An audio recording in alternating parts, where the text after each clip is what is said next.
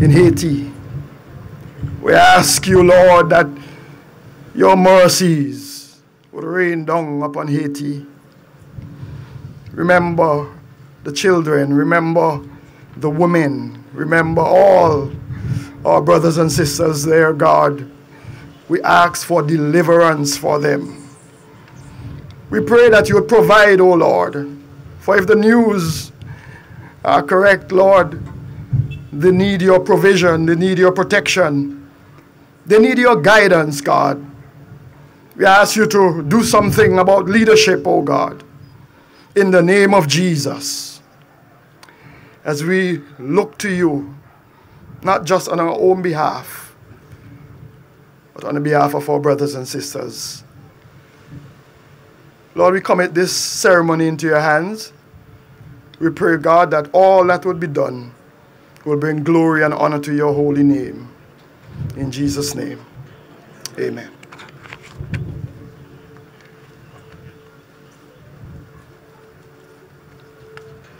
Thank you very much. Please be seated.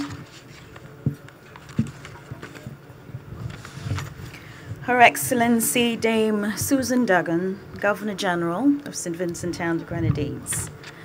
Dr. the Honorable Ralph E. Gonsalves, Prime Minister of St. Vincent and the Grenadines.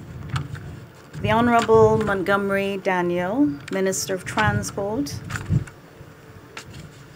Works, Lands, Surveys, and Physical Planning. The Honorable Dr. Godwin Friday, Leader of the Opposition. The Honorable Carlos James, Minister of Tourism, Civil Aviation, Sustainable Development and Culture. The Honorable Sabutu Caesar, Minister of Agriculture, Forestry, Rural Transformation, Industry, and Labor. Bishop Gilbert Porter. His Excellency Jose Manuel Ventura, Dean of the Diplomatic Corps, and other members of the Diplomatic Corps. Mr. Enville Williams, Commissioner of Police. Leaders and members of the Garifuna delegations and members of the Garifuna Heritage Foundation. Uniform organizations and cultural organizations. Members of the media, viewers, listeners, ladies and gentlemen, good morning. I would like to officially welcome you to the Wreath laying ceremony at the Obelisk at Dorsetshire Hill, where on an annual basis we commemorate the life and works of our sole national hero, the Right Excellent Paramount Chief, our Garifuna Chief, Joseph Chatier. In fact, it is important that we pause to pay homage to our Garinagu ancestors who have toiled long and hard to ensure that the Garifuna heritage lives on up to this day. Furthermore, it is our homecoming team, our Garifuna brothers and sisters who return to Urume, the Garifuna land, year after year, and they are here to celebrate with us today. I think that deserves a round of applause.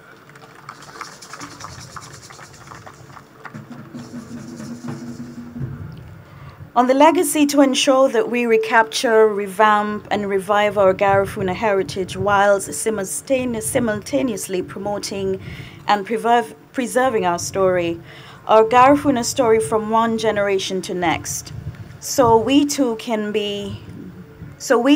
know our roots.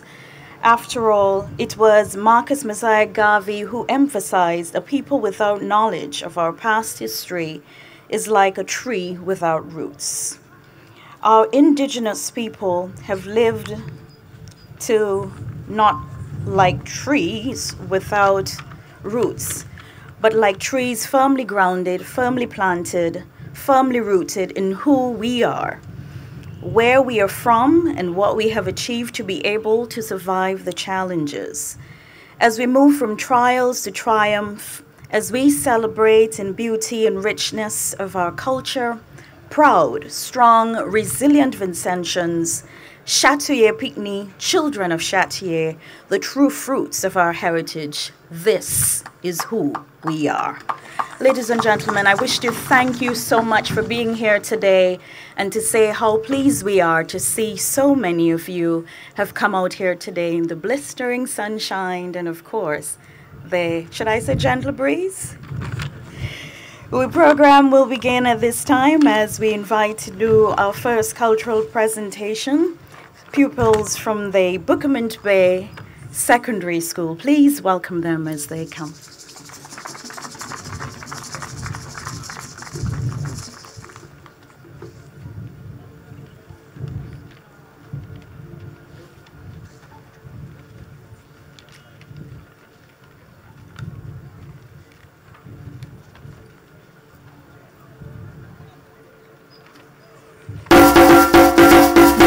Is who we are, a vibrant tapestry woven from the rich threads of African, Indian and Garifuna heritage. Our intertwined cultures create a unique fusion of diverse traditions, including the sound of our forebears, the sound of Africa, the drums of our fathers, drumming, rumbling, tumbling, rooted deep in our veins. Rooted deep in our African traditions, connects us with ancestors as we express our artistic talents to the rhythm and the rhyme. To the rhythm and the rhyme of our rhythmic African, Kalinago, Garifuna heritage. Hail Chatoye! Let's celebrate who we are as a people. Our rich Garifuna folklore, interspersed with rich beliefs, sets the tone for who we are, paves the way for us today as we embrace our roots in folk dance, prose, and sweet, sweet folk song. Hear the melodious music we played. Hear the melodious music we enjoyed as we remember the good old days.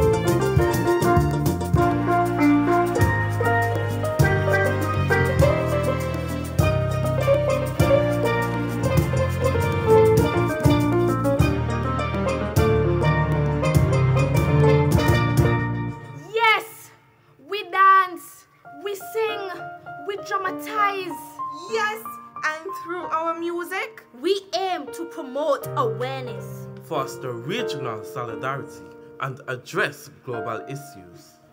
Together, let's harmonize for a sustainable future.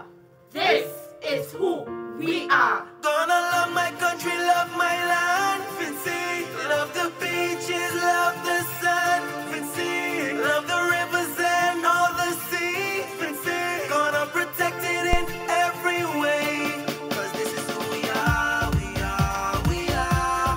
This is who we are. It's who we are, it's who we are. Cause this is who we are, we are, we are. This is who we are. It's who we are, it's who we are. Hey, what we do in the mountains of ecstasies. Careless actions creates adversity.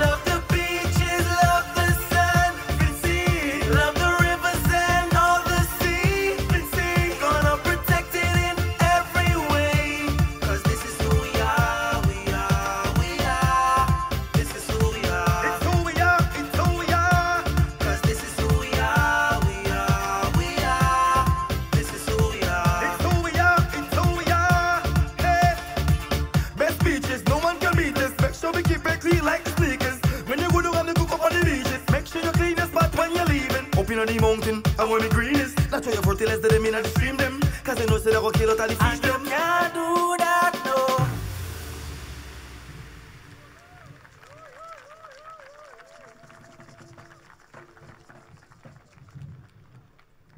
Hands. Put your hands together once more in appreciation for the students from the Bookmans Bay Secondary School.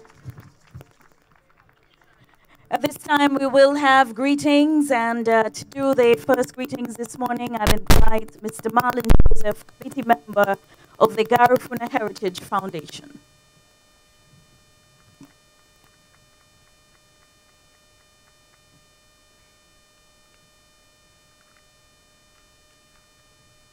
Please allow me to adopt the protocol already established.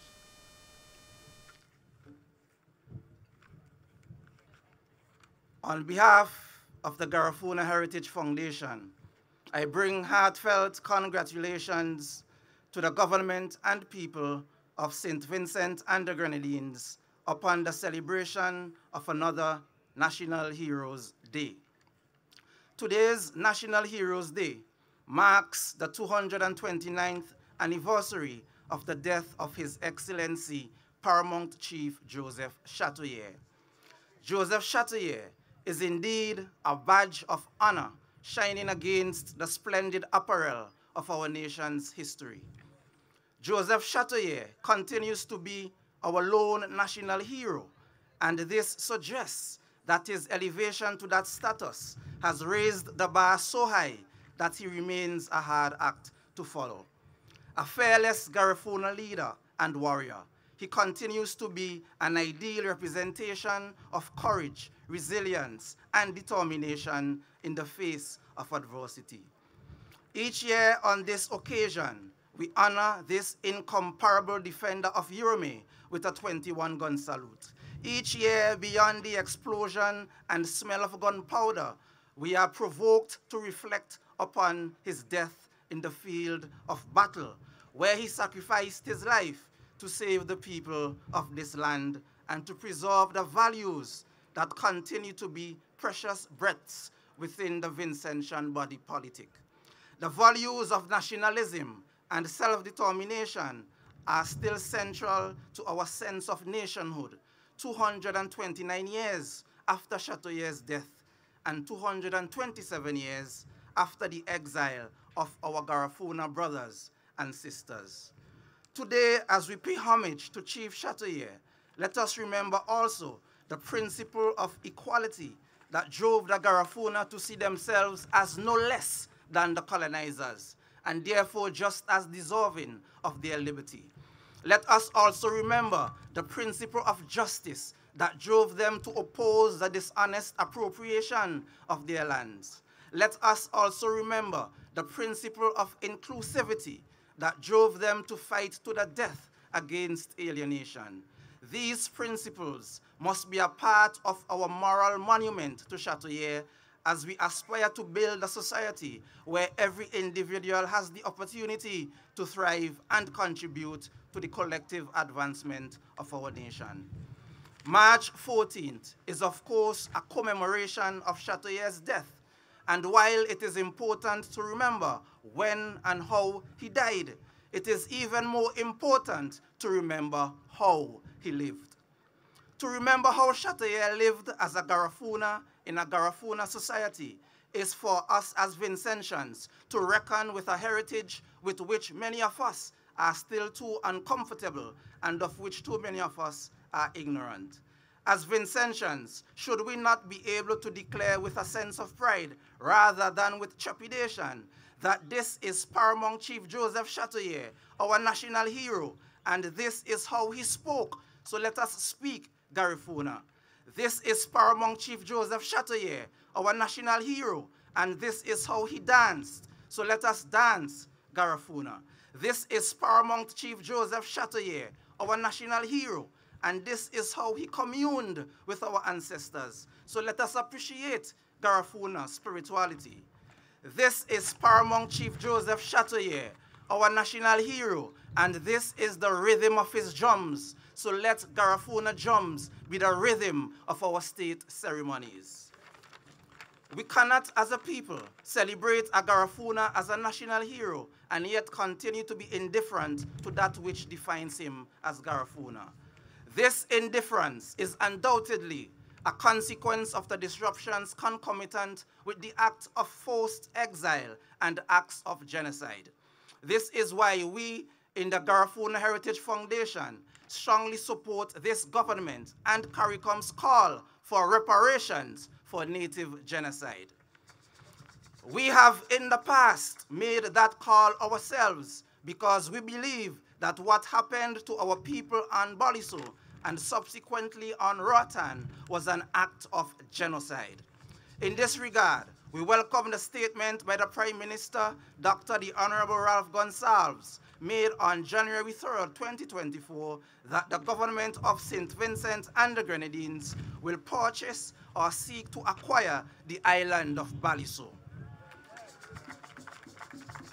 We consider this island to be sacred ground where the bones of our ancestors are buried, and we look forward with great excitement to the day when Baliso will be designated a National Heritage Park. In March 2012, the Garifuna Heritage Foundation organized an International Garifuna Conference here in St. Vincent and the Grenadines. This conference featured presentations by the many scholars from around the world on subjects pertinent to the survival, existence, and advancement of the Garifuna heritage and culture. Many of these academics were not Garifuna themselves, but they were and continue to be committed to putting their resources into supporting the preservation and the development of the culture. That 2012 conference concluded with the Urumi Declaration, which supported the call for reparations and mandated our foundation to establish an international Garifuna resource center here in St. Vincent and the Grenadines. This is one of our main goals, and it forms the nexus of our public education program. We remain committed to this goal and will continue to pursue opportunities of collaboration with government, civil society, the Garifuna diaspora, academia, and the creative sector, and all willing partners to ensure that a consciousness damaged by pugnacious colonialism is repaired through education and connection.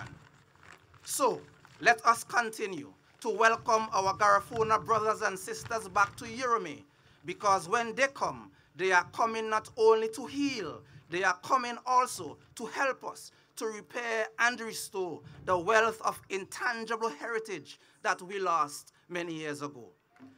This healing and this reparation on a personal and national level will be slow and long, but we must be convinced and therefore encouraged that the little steps we take today will result in a monumental outcome tomorrow. Long live Paramount Chief Joseph Chatelier. Long live Urumi.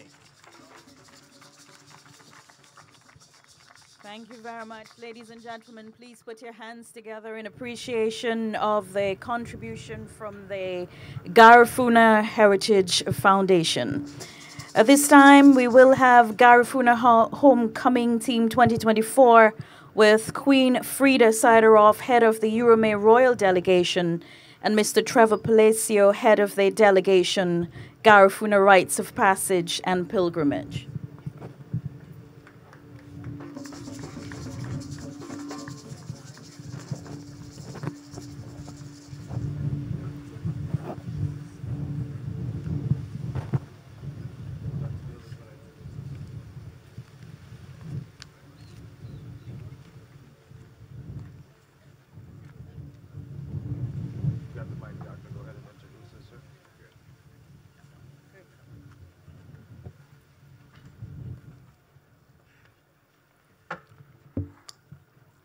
Buiti Binafi, I speak in the language of our ancestors. I want to take this opportunity to thank the Prime Minister and his very and his team for making a desperate attempt to acquire Baliso and make it a national heritage, UNESCO national heritage.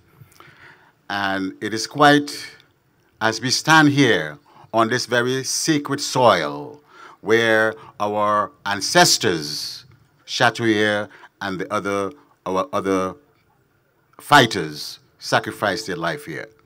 But I would like to introduce the members of the Garifuna contingent. First of all, this is a ladies' month, so I want to introduce Ms. Cedar Sederoff, and I will go Queen, her right name is Queen Frida Sederoff of the Urume Royal Delegation. Dr. Esther Dawn Nunez, Urume Royal Delegation.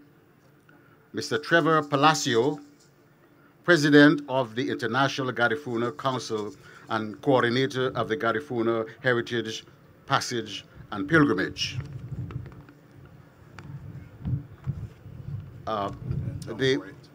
Yes, Mrs. Joan Hoyt, a Carib from Sandy Bay, and one of the first, no, the only lawyer from above the Dry River. And we are under, we're going to hear a poem from Mrs. Hoyt, Esquire.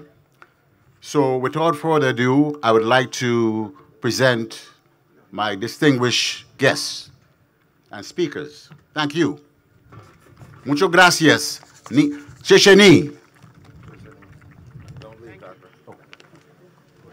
Are you going to still present the Prime Minister with something at the end of the Yes. day? Yes, it's in the bag. Okay, go ahead. Go ahead.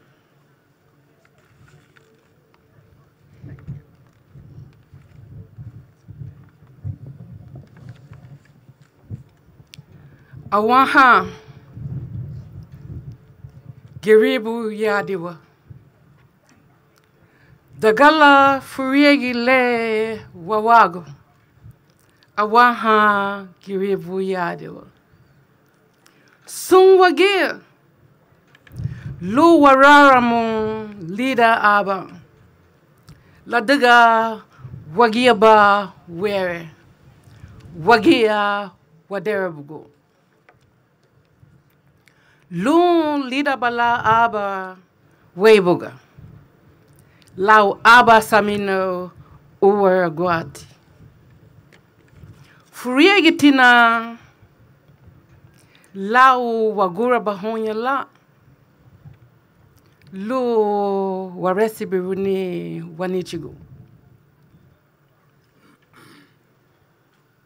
Furiegitina lau Agura bahoni le lu lefege tu bala wago lu wanichigu. Hebe wagenda gu wamagu. Liranyu aba hita wagia. Lau isieni luma inebese binafile. Biniwa huma.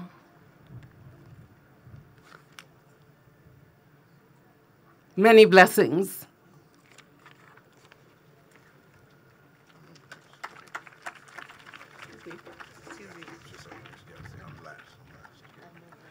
Good morning, good morning, good morning. Beit to Binafi, my people. I am here today to thank Honorable, esteemed Dr. Gonzalez. I thank you from my heart. I am here to present my dissertation, which stated,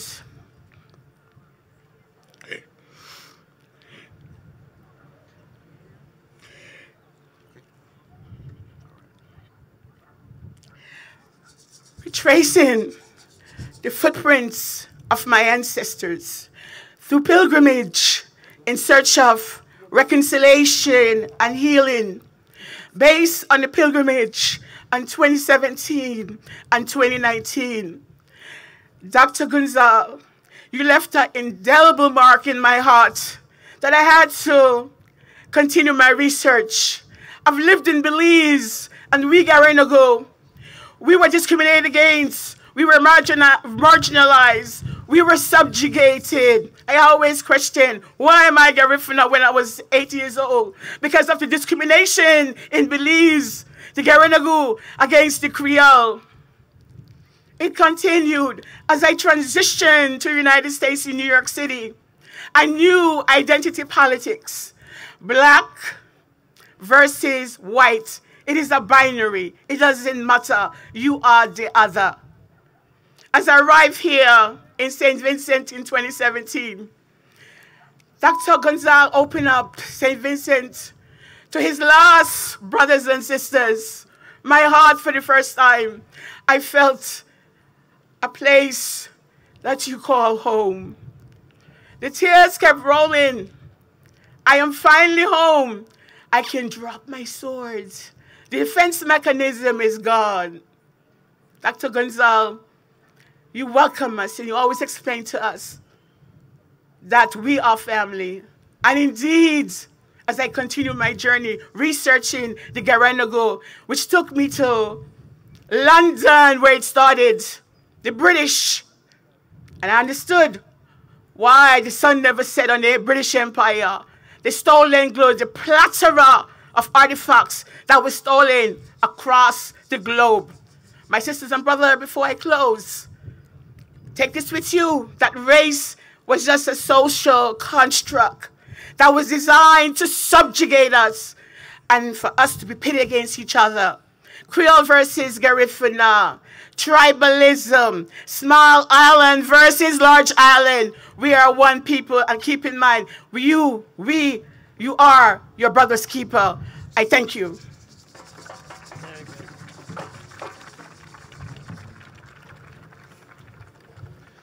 I beat the one,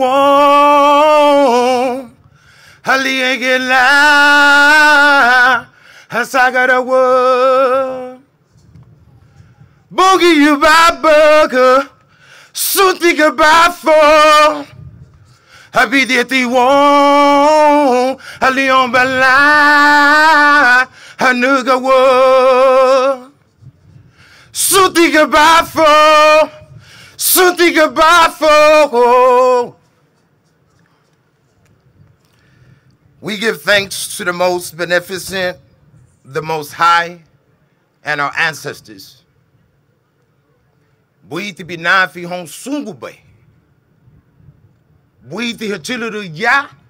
Lu ya huma wama lu hagambu ni dumure lidage limalali garabali.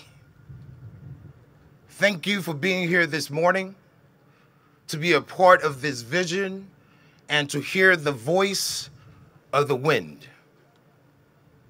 Prime Minister Ralph Gonzal, thank you, sir, for your tenacity, your consistency. You're the real McCoy man. Lonagle Chatoyer, we bestowed that name upon you last year. Lonagle Chatoyer means messenger of Chatoyer. You are living up to it.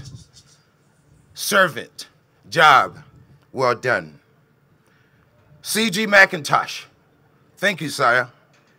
Redo, National Police, the Garifuna Heritage Foundation, GIPSVG of New York City, and above all, my Vincentian brothers and sisters, this is about you.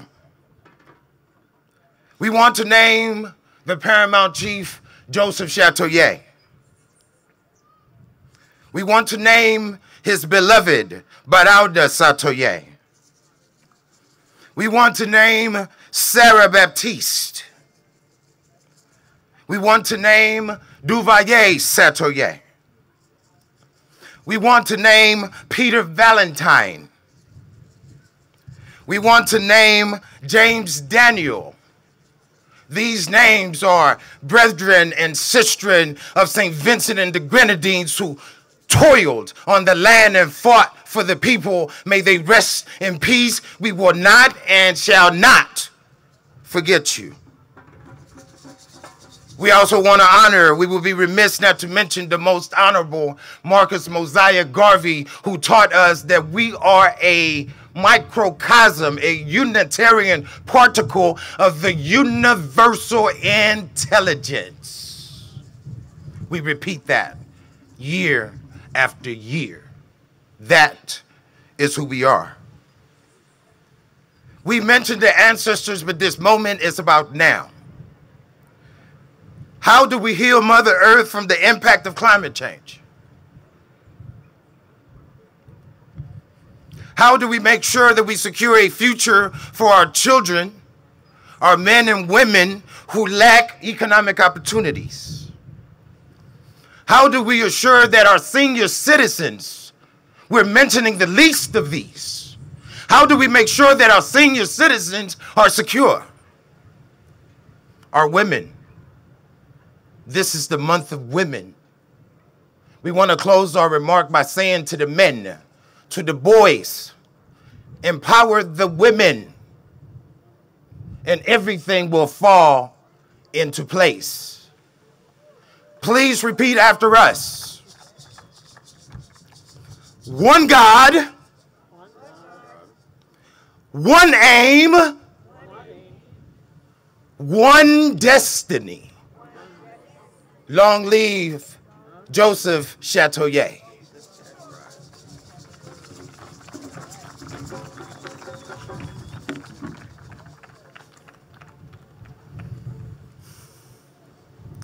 Ode to Baliso. Baliso, Baliso, land of death. Of 32 isles in the Grenadines,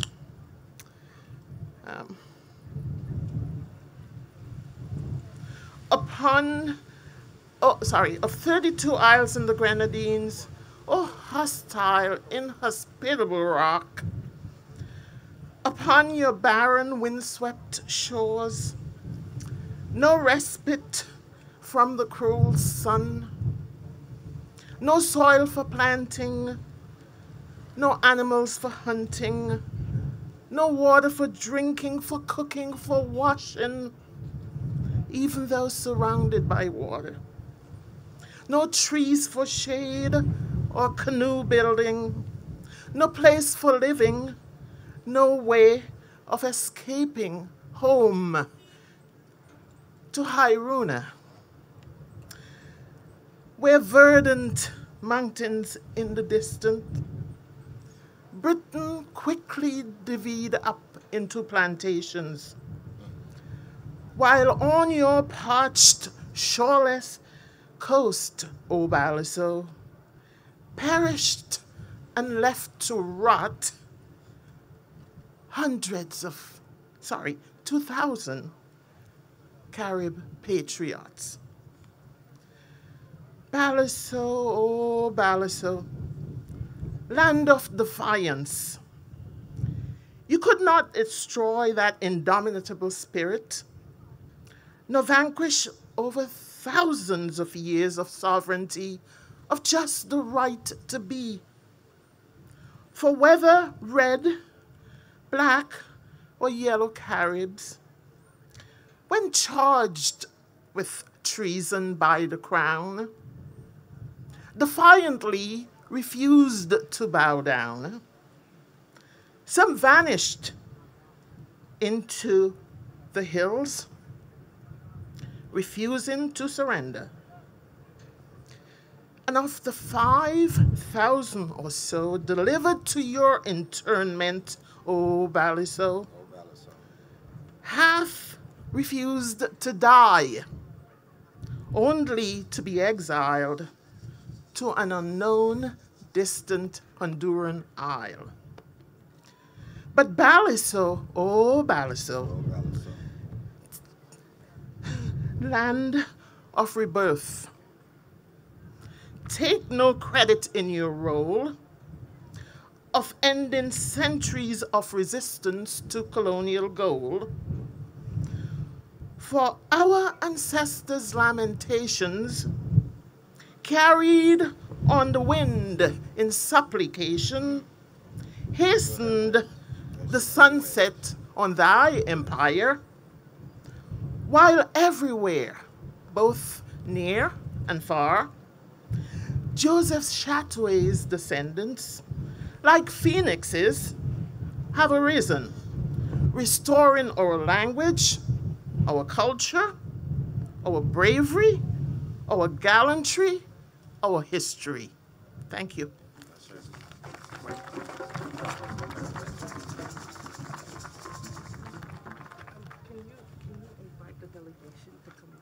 Ours are here. Could members of the delegation please come up? Andoni, Reese, Angela, whoever else is here with our delegation. We're going to present something to the Prime Minister, please.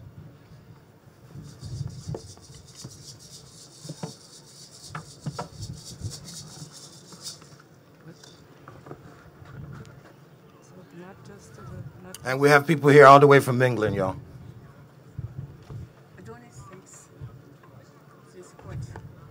That's it from the back? That's it. Thank you. Yeah. So you're welcome to read it. Yes, if you leave it in the glass. Leave it, okay, leave it in there. Yes. 2023 Garifuna International Indigenous Film Festival, Humanitarian Award, His Excellency Ralph Gonsalves, Prime Minister of St. Vincent and the Grenadines, championing the cause, reclaiming Balisau.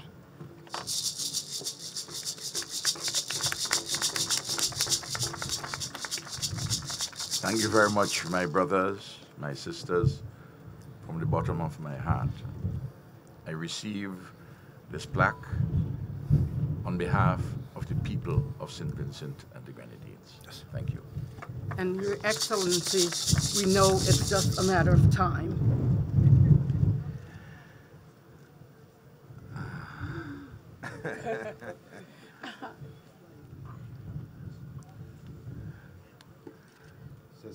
Thank you very much.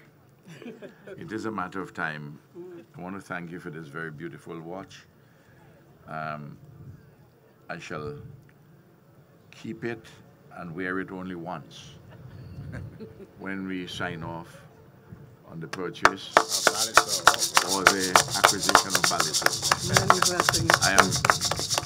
I'm not accustomed to wearing expensive watches. I wear cheap Timex. Yeah. Thank you very much. You are welcome. We would like to call Zoila Ellis to the podium, please.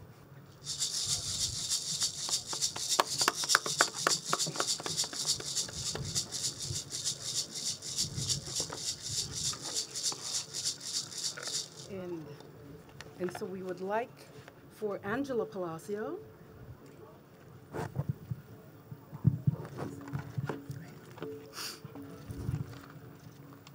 Miss Zoila Ellis Brown, Garifuna International Film Festival Foundation Ambassador of Culture, Miss Zoila Ellis Brown, championing the cause of cultural preservation.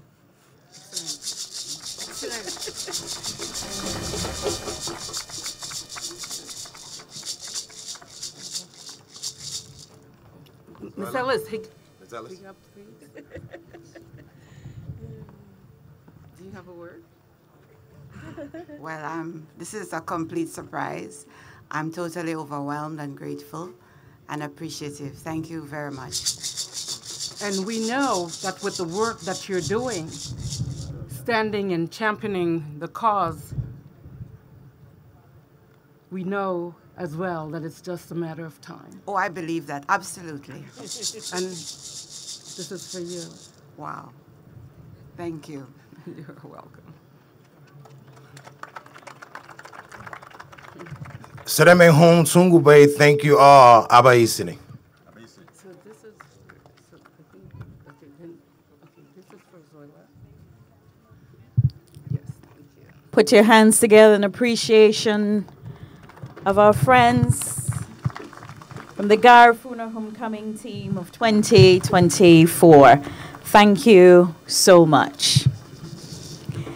At this time, I'd like to invite to the lectern to make remarks the Honorable Carlos James, Minister of Tourism, Civil Aviation, Sustainable Development, and Culture. Please welcome him as he comes.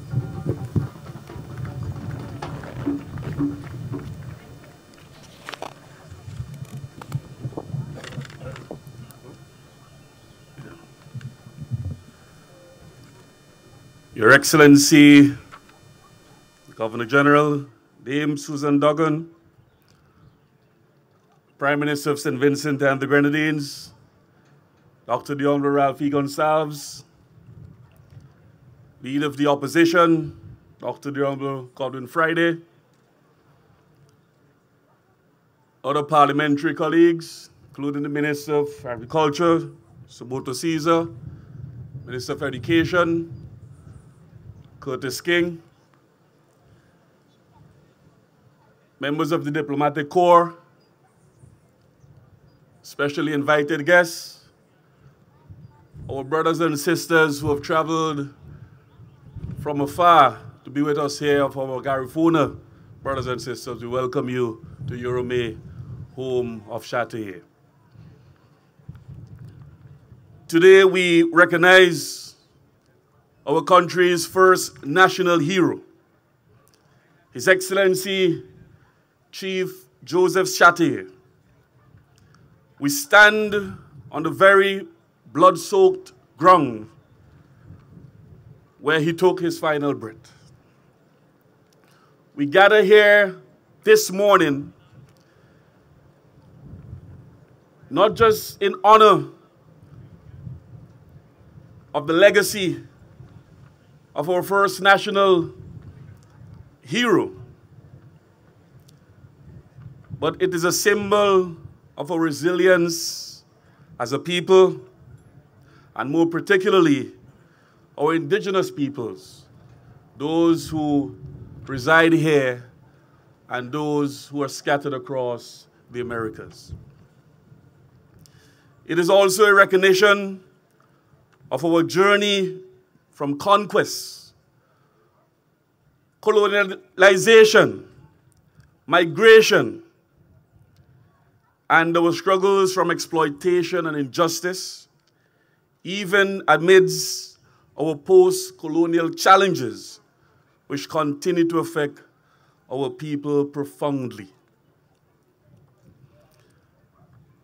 As Frantz Fanon eloquently puts it, each generation must discover its mission, fulfill it, or betray it. It is the idea that each generation has its own unique challenges and responsibilities, and it must find its purpose and its mission in the context of its time. Our growth as a civilization is chronicled in the many things before us. Our right to self-determination, our creative imagination, fostered by an immersion of the rhythms of Africa and cultivated by the dynamic process of our Caribbean creolization. Our development as a country and a people with leaders who have emerged from the very bowels of our working class formulates the concept of our Caribbean identity in its post-colonial formations. The United Nations Declaration on the Rights of Indigenous People has called for the recognition, promotion, and protection of the rights of indigenous peoples. It is a vision of a world that is just and equitable, grounded on the principles of justice, democracy, and respect for human rights. So too, we must push for the preservation of the language of our indigenous peoples, noting the recommendation by the UN Permanent Forum on Indigenous Issues to proclaim 2022 to 2032 the International Decade of Indigenous Languages. This provides an opportunity for the preservation, revitalization, and promotion of our Garifuna language right here in Urumi.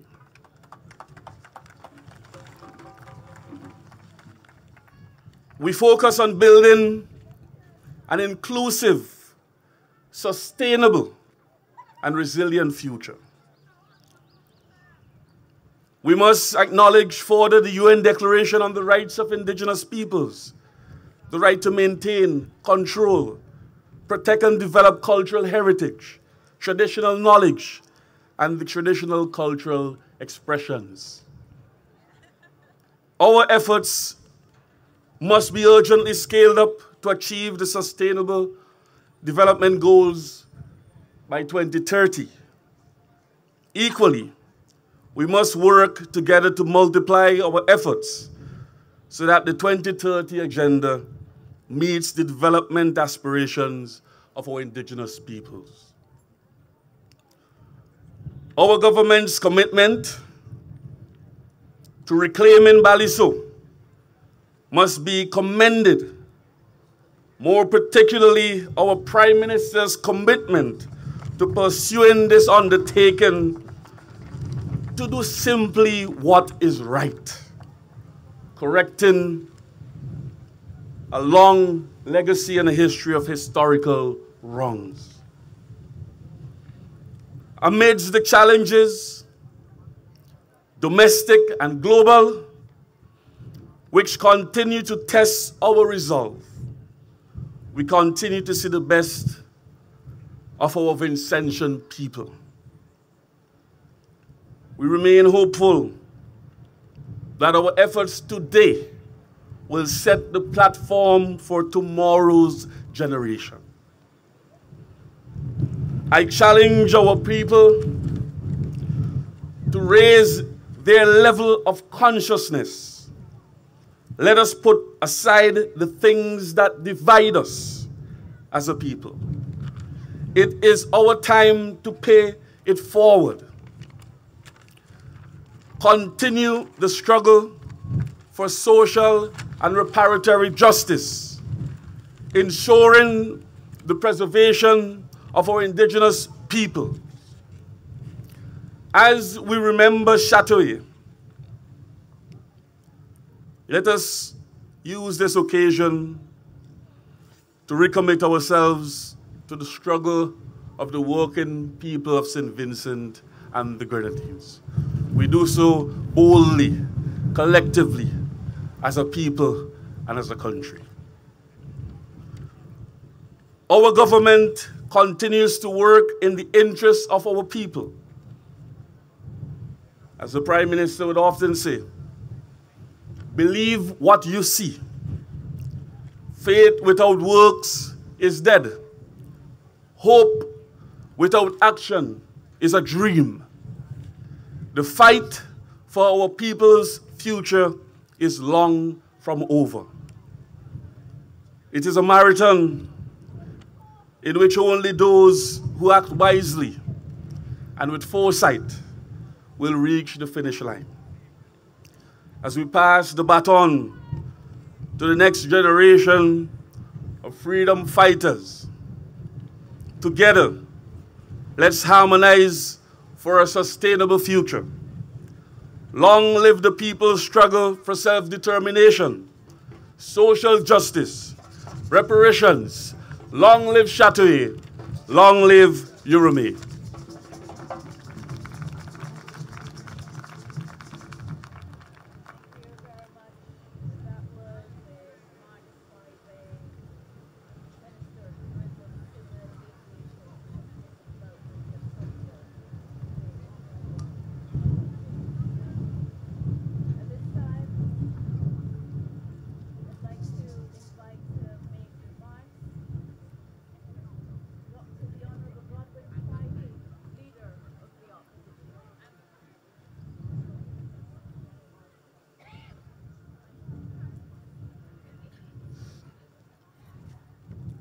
Ladies and gentlemen, please accept my apologies. At this time, we'd like to invite to make remarks Dr. the Honorable Godwin Friday, Leader of the Opposition.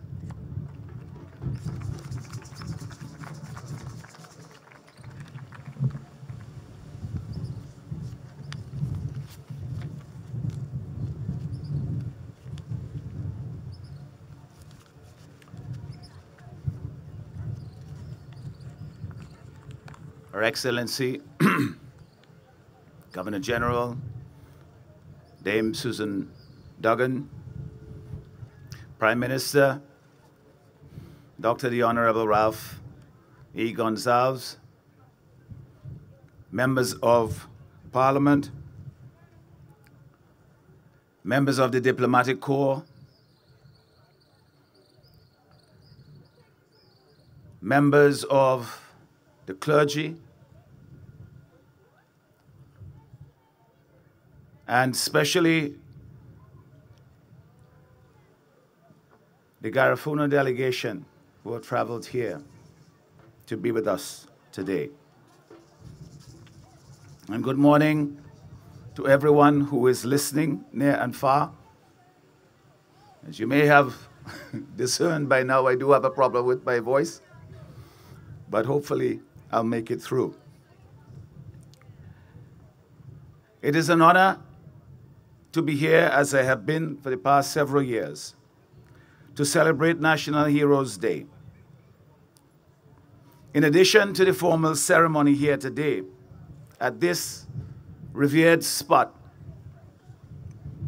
at Dorsetshire Hill, there will be other activities, principally in Greg's and in Fancy.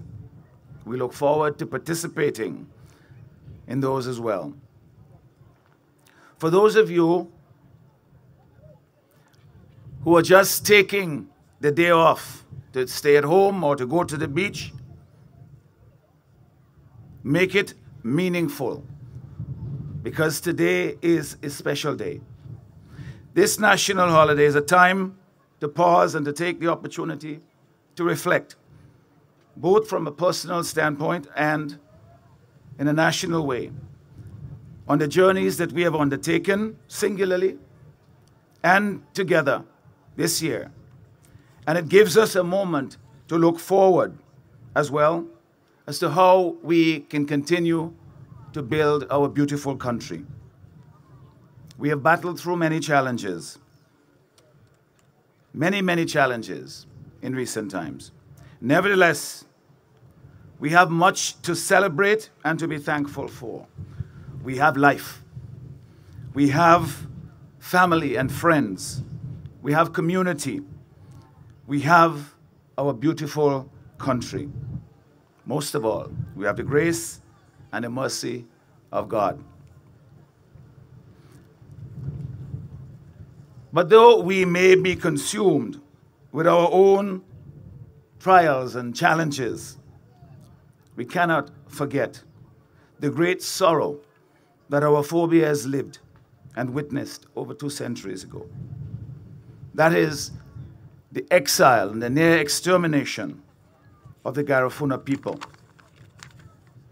And lest we are tempted to absolve the perpetrators of this monstrous crime by saying it was a different age and a different time, and that morals and mores excused and accommodated such actions, we should think again, for it was not so long ago.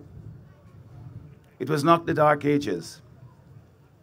In Europe, it was a time of enlightenment and progress, of science and art, a time of fervent and burgeoning Christianity, which taught us that we are all God's children and must love one another as we love ourselves.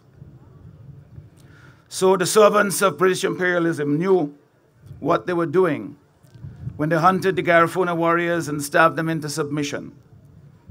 They were following a deliberate plan.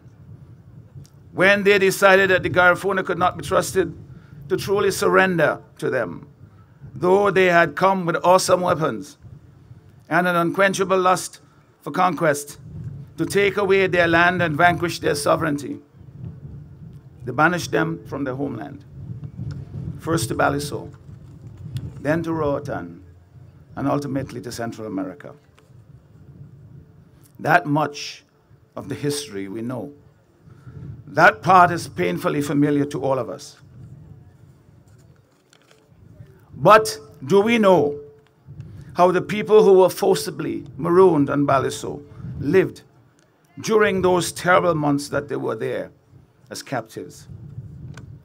Can we even begin to imagine what a mother might have said to her child under those terrible conditions when there was no food to eat, no water to drink, and death stalked them all? Can we even imagine what a father said to his wife and children to console them and to give them hope when he had no land to farm, could not go to sea to catch fish, and therefore could not provide for his family? And can we imagine what it must have been like to suddenly go from a fierce assertion of liberty and sovereignty to being trapped on a barren island, their home in sight, but unable to go back because hostile ships patrol the waters and would soon take them further away from their homes, never to return? Like the vastness of the universe, it is unimaginable. And thus, the crime committed, the injustice done to these people, our ancestors, is on the same scale. As such, can there ever be atonement? I think not. But that does not mean that we do nothing. We speak now of legally acquiring Baliso and making it protected heritage of our nation. That time has finally arrived, and it is welcome. We speak also of reparations for the harm that was done. That too is welcome. But of course, the declaration of Baliso as a heritage site is not really a cause for celebration. Celebration would not be the right way to describe it. For there is too much suffering and pain underlying that act of recognition and preservation. There is too much death and sorrow on Baliso, too many graves of our captive ancestors. And we do not celebrate in a graveyard. Rather, the preservation of Baliso would be a solemn act of recognition of that pain and suffering. And it will be a promise that they will never be forgotten. And that we will forever mourn those who suffered and died in the genocide. We owe it to them because it is upon their struggle and their indomitable spirit that we now continue to build our nation.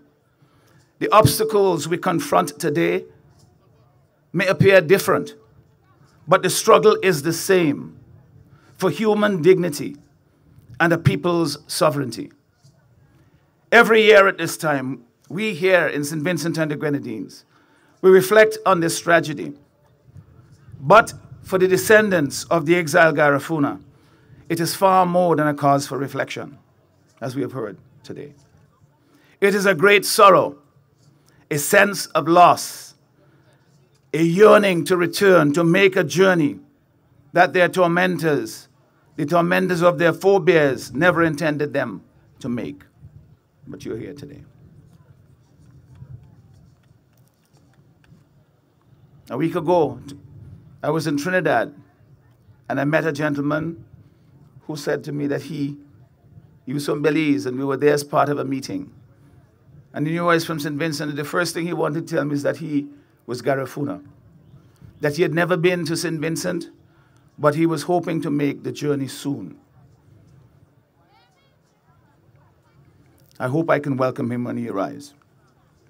Beyond the monuments and the sacred places we properly recognize, there are the lessons we have learned from our Garifuna ancestors that may help us on the way forward.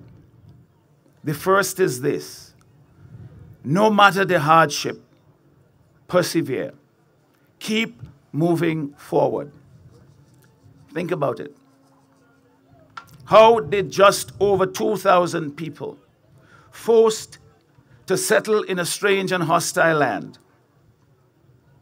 survive with their culture and language to be here today, over 200 years later?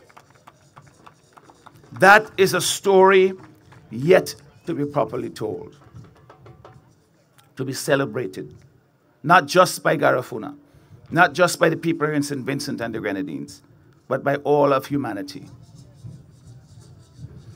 It must be told, for it exemplifies courage and heroism beyond measure, and that can only inspire us. In our daily lives today, we have been able to rely on the efforts and kindness of everyday heroes up and down this country,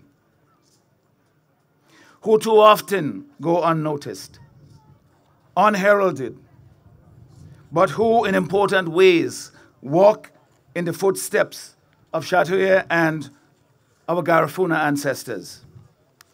Today, as Vincentians, we look to them for inspiration as we seek to protect what we have and strive for better. In true Chatoyer spirit, we recognize that we have a duty to do much more, to build on his legacy for generations to come. Our country has faced so much over the past few years, overcoming COVID and responding to the eruption of La Soufrière and the subsequent difficulties, the high rate of homicides, the ongoing hunt for jobs for so many of our young people.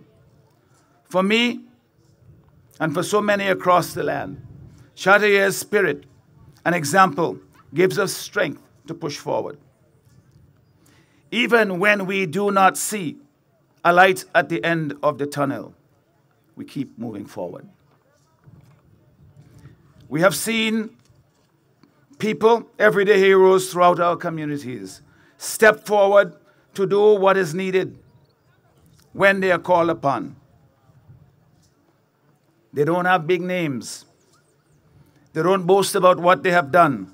They may not even recognize it as heroism. They are members of our communities, our churches, our workplaces, members of our families who work to make our lives and our country better.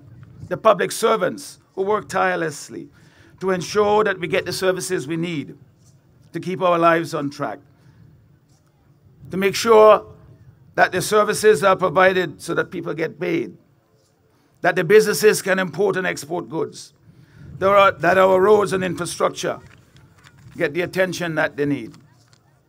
Our police officers who do so much with so little, yet if we are to turn the tide against crime and violence in our society, we expect them to do more.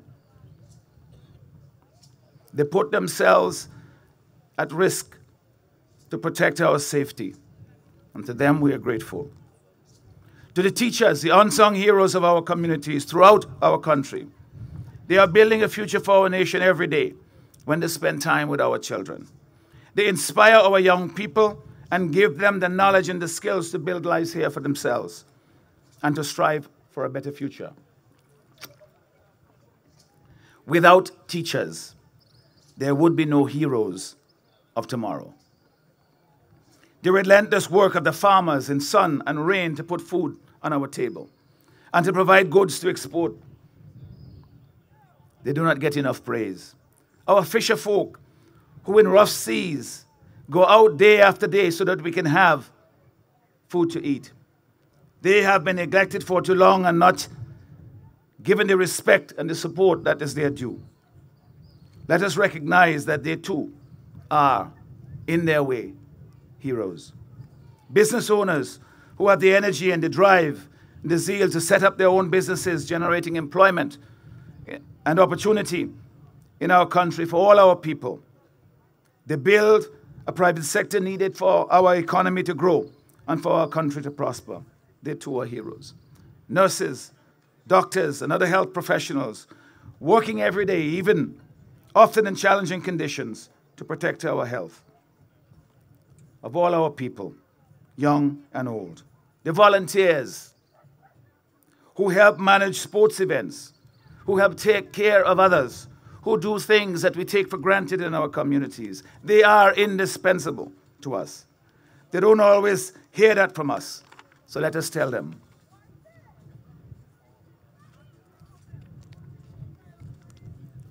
They can literally save lives. In my own community not too long ago, there was a terrible plane crash in which 4 people died.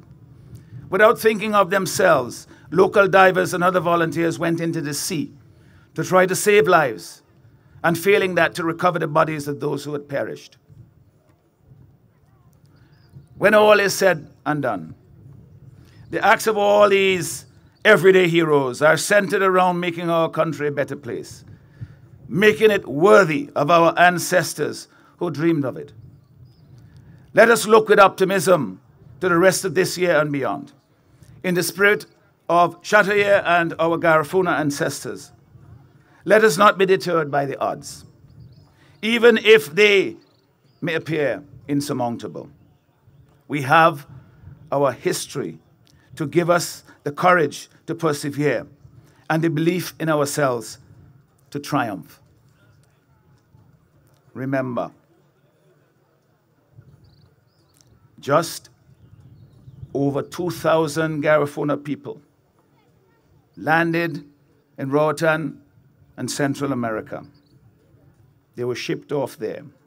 Against unimaginable odds, they have not only survived, they have flourished. That is what we can and must celebrate. They are part of us.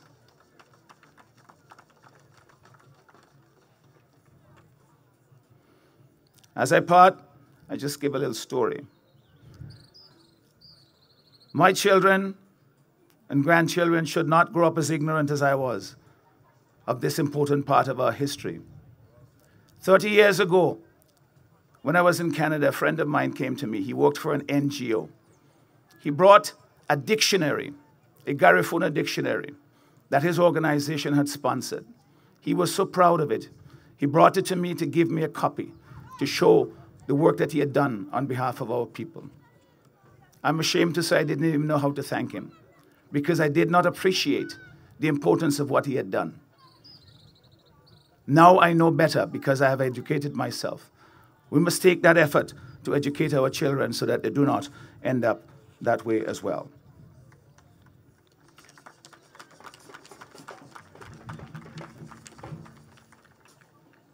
And of course, we must also continue to pray for peace in the world. In the wars in the Middle East, in Ukraine, the difficult times in politics in Haiti, and of course, the disagreements between our brothers, our friends in Venezuela and Guyana, that we will have peaceful outcomes. To our Garifuna brothers and sisters on this hallowed spot, thank you for coming. Thank you for helping us to repatriate our culture. Welcome home, brothers and sisters. Our future is brighter together. I wish all of you, everyone listening to my voice here and afar, a happy and peaceful day. May God bless you and your families. Thank you.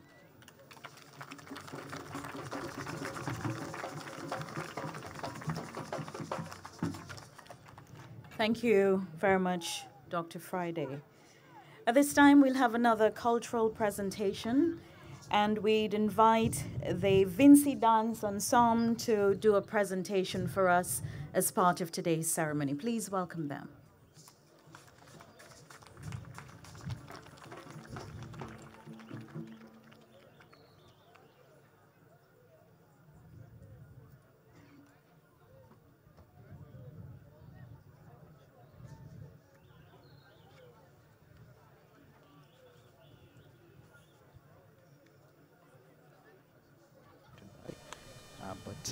otherwise good weather.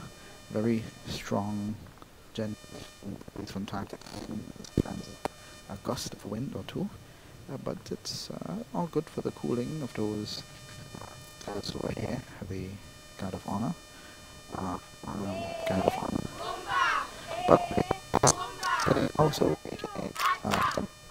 on with us.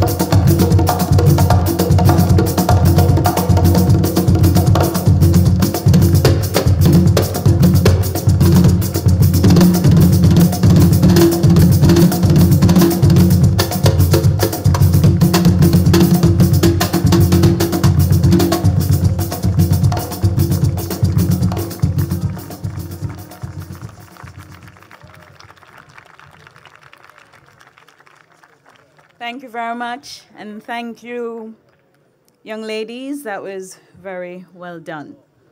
At this time, we'd have the featured address. The featured address will be delivered by Dr. the Honorable Ralph E. Gonsalves, Prime Minister of St. Vincent and the Grenadines. Please welcome the Prime Minister as he comes to make his presentation.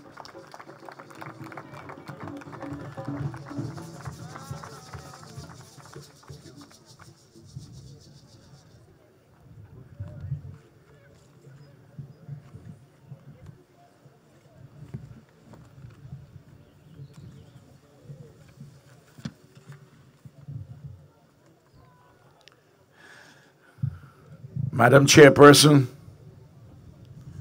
Your Excellency the Governor General, the Honorable Leader of the Opposition, Cabinet and Parliamentary colleagues, Your Excellencies, the members of the Diplomatic Corps, our dear brothers and sisters who have come to us from Central America and from North America and elsewhere, who are here to celebrate with us National Heroes Day. I welcome you always with a heart full of love and joy. I want to greet all those from St. Vincent and the Grenadines who are present, and especially the children. And I see the Girl Guides, and we are very happy to have the police force resplendent today, the drummers, and everything in the organization has indicated that those responsible in the Ministry of Culture, they're up in their game beautifully, and I thank them. I want to identify fully with the remarks of Bishop Porter, and I call that prayer and his remarks in relation to Haiti my own. I want to thank the magnificent speeches and poetic expressions of the president of the Garifuna Heritage Foundation, our dear royal sister, Queen Frida, and my princess, who is a professor at Medgar Evers in New York. We are happy to have you, and we look forward to your theses and the outputs of your research work. I was happy to hear Joan Hoyt, with her poetic musings, very touching. And of course, Trevor Palacio, who has a very strong and clear perspective as to what we are about, not only in relation to Garifuna, but in our contemporary struggle against colonialism, neocolonialism, imperialism, and the right to sustainable development for all. I want to thank you, my brother, for your remarks.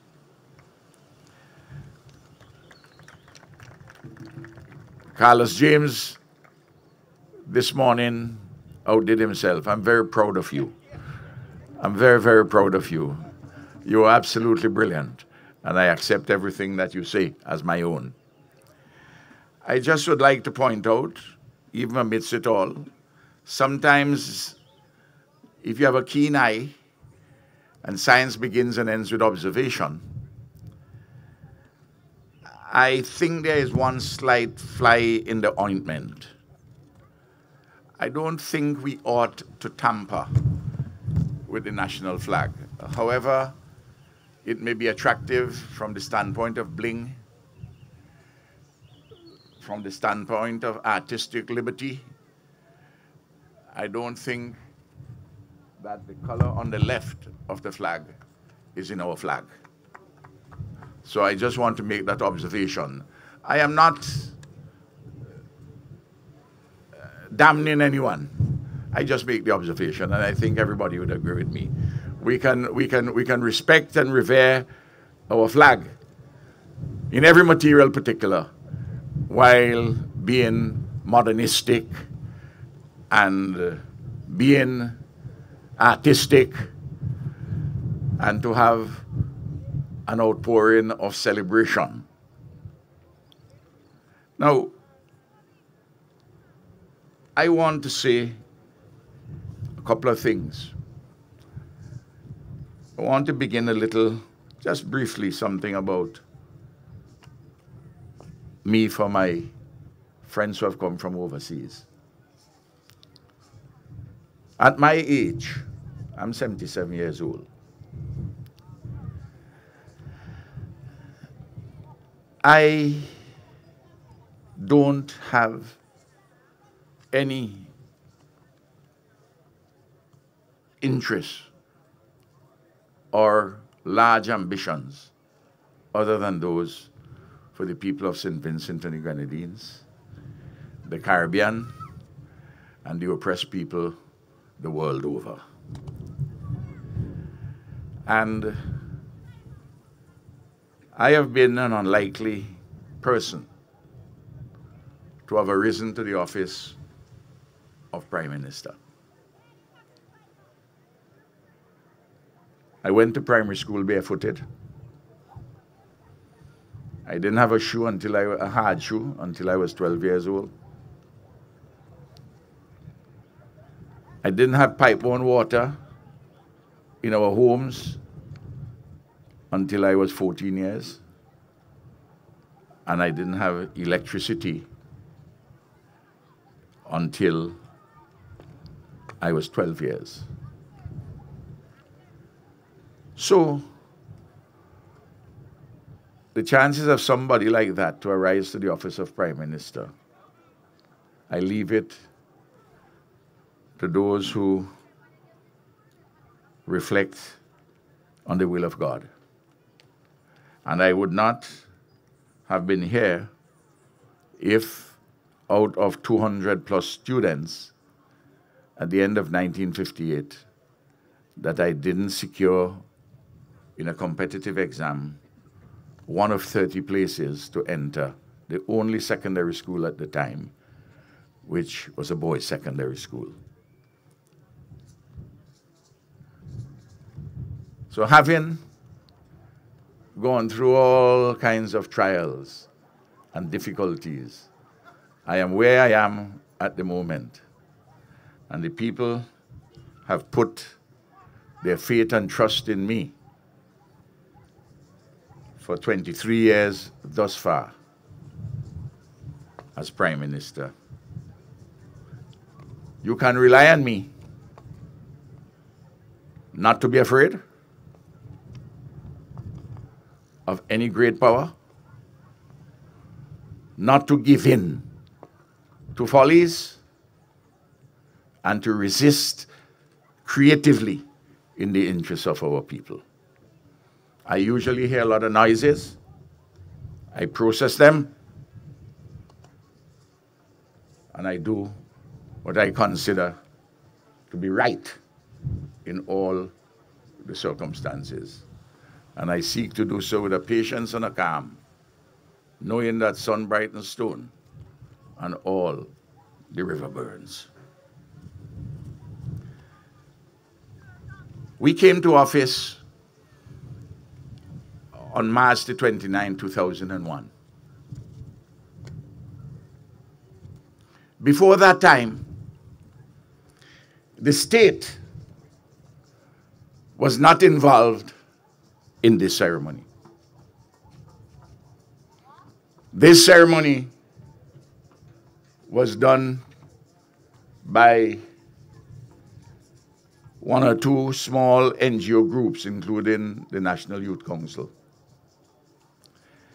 and one or two other personalities who understood and appreciated the significance of Châteauguay, the war for national liberation against colonialism,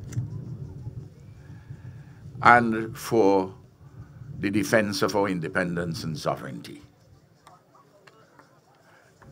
These things are now mainstream in the discussion in this country. People who are afraid often to speak in those terms. It is now normal so to do. And all of these things have become a noise in our blood and an echo in our bones. And I'm telling you, you can always rely on us to defend the people of St. Vincent and the Grenadines and to walk in the giant footsteps of the Right Excellent Paramount Chief Joseph Châteauguay, our national hero.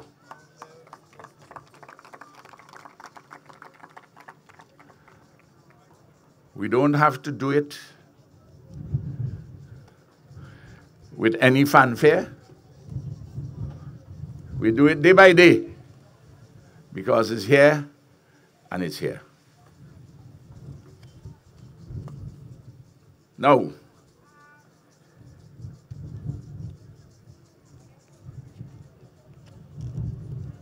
I made the point in my opening statement at CELAC, the Community of States and Latin America and the Caribbean Summit, here in Bocament in St. Vincent and the Grenadines. We are the first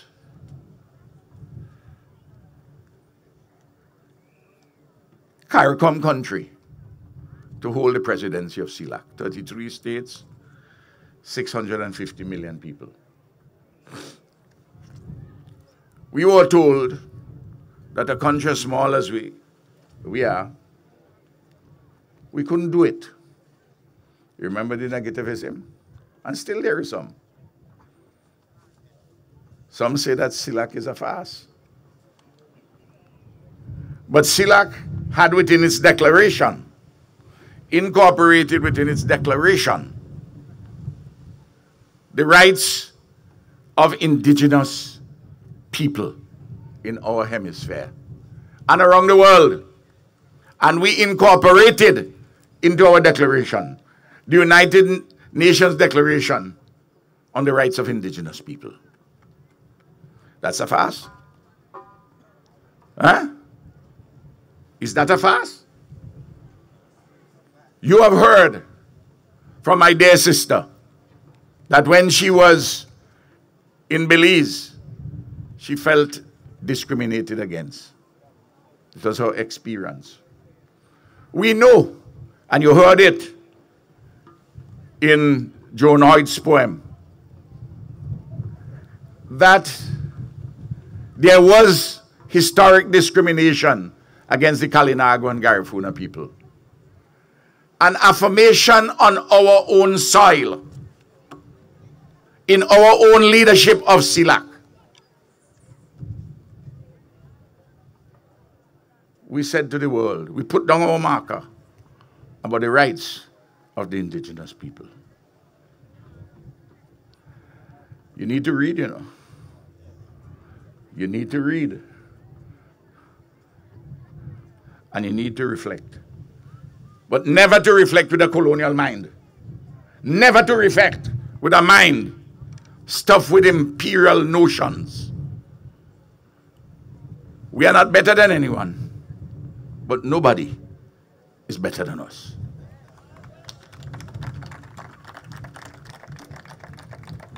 Now, I made a point at CELAC Summit, and I restated it yesterday when given an opportunity to intervene at this fantastic international Garifuna conference. And the organization here, the Garifuna Foundation, must be complimented for carrying out this activity on an annual basis. I said at CELAC, and I want everybody to hear it. I want every school teacher to teach what I am about to say. I want them to research it. I want them to understand it. And having understood it, must transmit it. And transmit it with wisdom. They must apply their heart to wisdom after understanding. That is how the Hebrew people advised us. Not just information. A lot of people can find information, but you have to understand that information, the matters which are before you. And then, having gotten a profound understanding, you then apply your heart to wisdom and make your judgments and carry out your appropriate action. That's how it's done. The social scientists would analyze it in different ways. I'm putting it in a very popular manner for how we must all address information, knowledge, understanding, and wisdom as prelude to appropriate action. I said that St. Vincent and the Grenadines has an especial place in the historiography of the Caribbean. And having made that fundamental point, I proceeded to provide the evidence. And you can get the information to support the evidence. The first is that our country, in the entire Western Hemisphere, had the shortest period of the enslavement of African bodies. 1764 to 1838. Barbados, for instance, was a slave colony from around 1630. St. Kitts, a little earlier. Antigua, just a little later. Jamaica, 1655. And you can go through all of them. You know why this country came late to the enslavement of African bodies by the Europeans? Two principal reasons. One, the rugged terrain, but very fundamentally, the determination of the Kalinago and the Garifuna not to be colonized.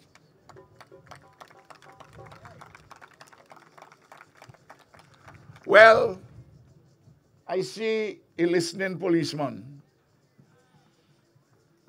You never hear this story before, spoken this way. Well, you're hearing it today. The question is in his head, but Ralph, if the Garifuna were an admixture of Africans and Kalinago, how when the British arrived, they met Garifuna? Which takes me to the next point. Why we are special in the historiography of the Caribbean. Remember, you know, we're not better than anybody. We're nobody better than us. Now, Africans came to St. Vincent and the Grenadines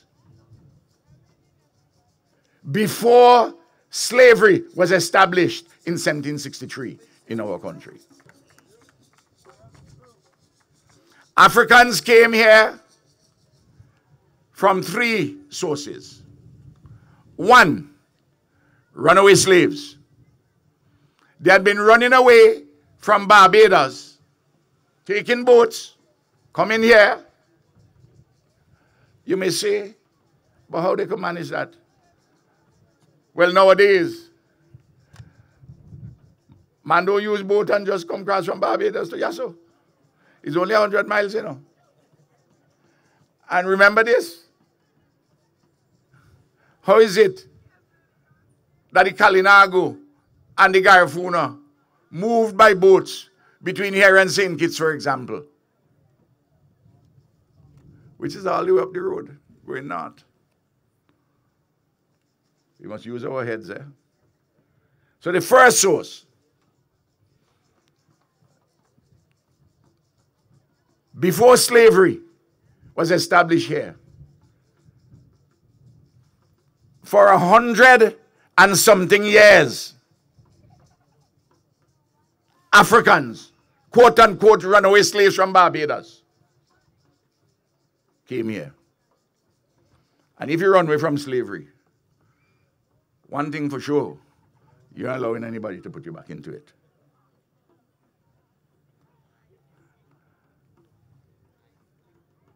The second was in the 1670s, when there was a slave ship which ran aground, and a number of the Africans who survived came here to St. Vincent. Second group. Thirdly, the French brought a few enslaved African bodies on about 2,000-3,000 acres of land. They were allowed by the Kalinago and the Garifuna to plant pimento and spices of one kind or the other on the western side. But when they came, St. Vincent and the Grenadines was not a slave society. So they did not exist in a condition in a slave society. Why we are also special? The only Africans and persons of African descent known as Garifuna, who were never enslaved, were those who were here in St. Vincent and the Grenadines before colonialism arrived. You didn't know that, brother? Eh? Well, you know it today. Must be a noise in your blood, and it must be an echo in your bone. And Chatoyer, whom we celebrate. You know why I celebrate Chatoyer? I celebrate him because he lives in me. My mother and father died. It's a period of great pain and suffering. And I mourned. But every single day, I remember my mother and father with joy, with love, and their teachings and their example. So while I have pain for the death of Chatoyer, and while I have pain and suffering for the 2,000 and something persons who died in a 6 months period on Baliso, nobody must ask me not to celebrate them because they live every day in me. You hear me? I can mourn. I can feel the pain. I can be solemn. And at the same time, I can celebrate. I can be joyous. Because redemption is a joy. Redemption may come from a pain, from suffering. Weeping may endure for a night, but joy cometh in the morning, and it will come for us when we get Baliso in our hands.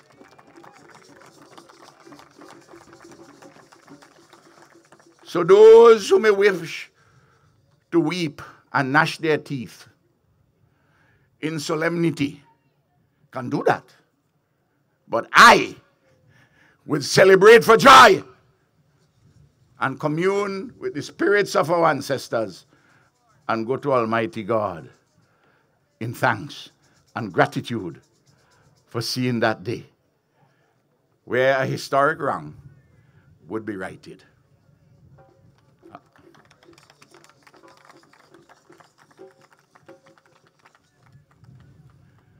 Those who think we must just mourn, I urge some more education and re-education.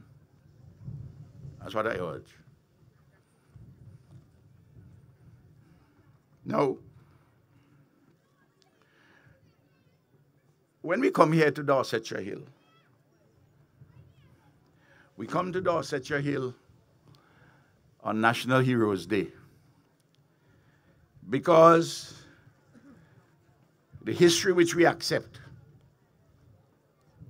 teaches us that here is where Chatoyer was ambushed and killed. The British colonialists want to tell us that Major Wreath, some Englishman, killed Chatoyer in a duel. Foolishness. The record doesn't support that at all. But when we come to here, look at the place. I always say that the hills are joyful together. You know, in 1827, Sabi, a fellow F.W.N. Bailey wrote a book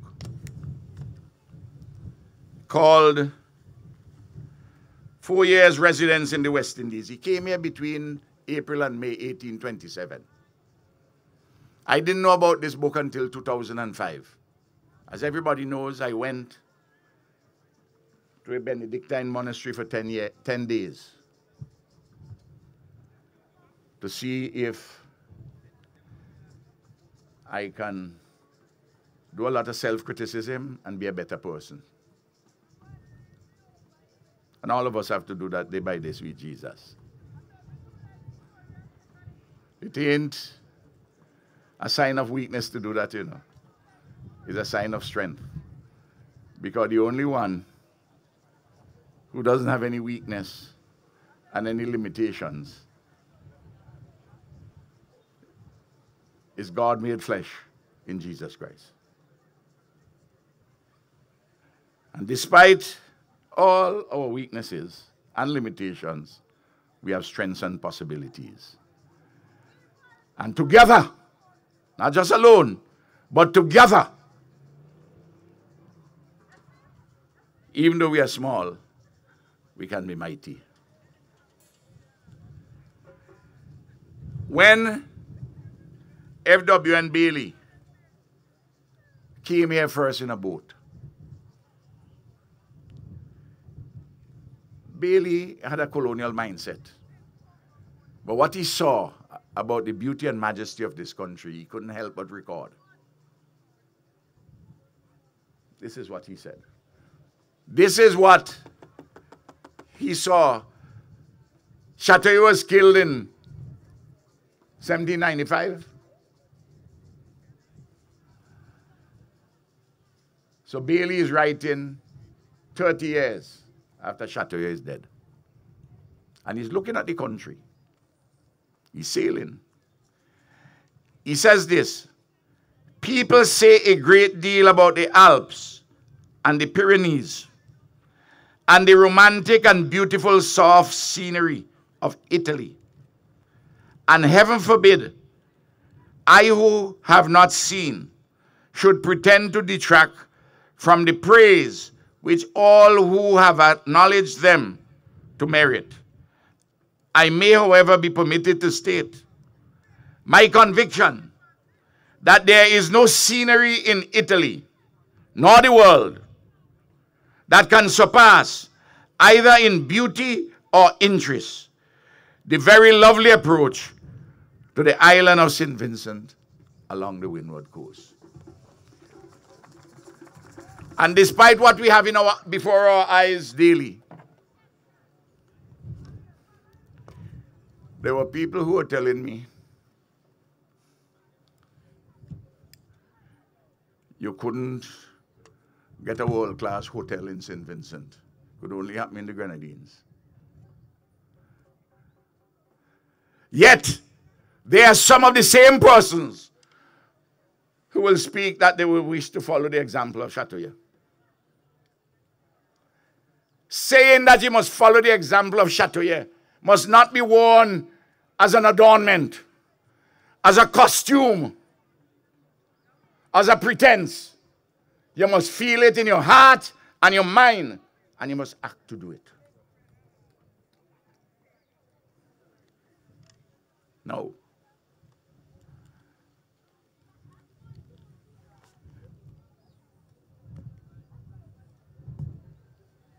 In 2001,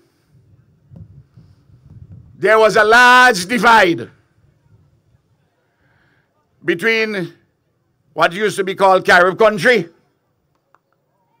and the south. Raboka Dry River. 2 or 3 football field in width. And when rain came into the mountains and the river come down, anything passing at the base of the river get washed away and people died. When we said that we would build a bridge there, they say Ralph is a crazy man. But the spirit of Châteauguay told me that I was very sane. And those who thought I was crazy, them are the one who should have been in the mental hospital.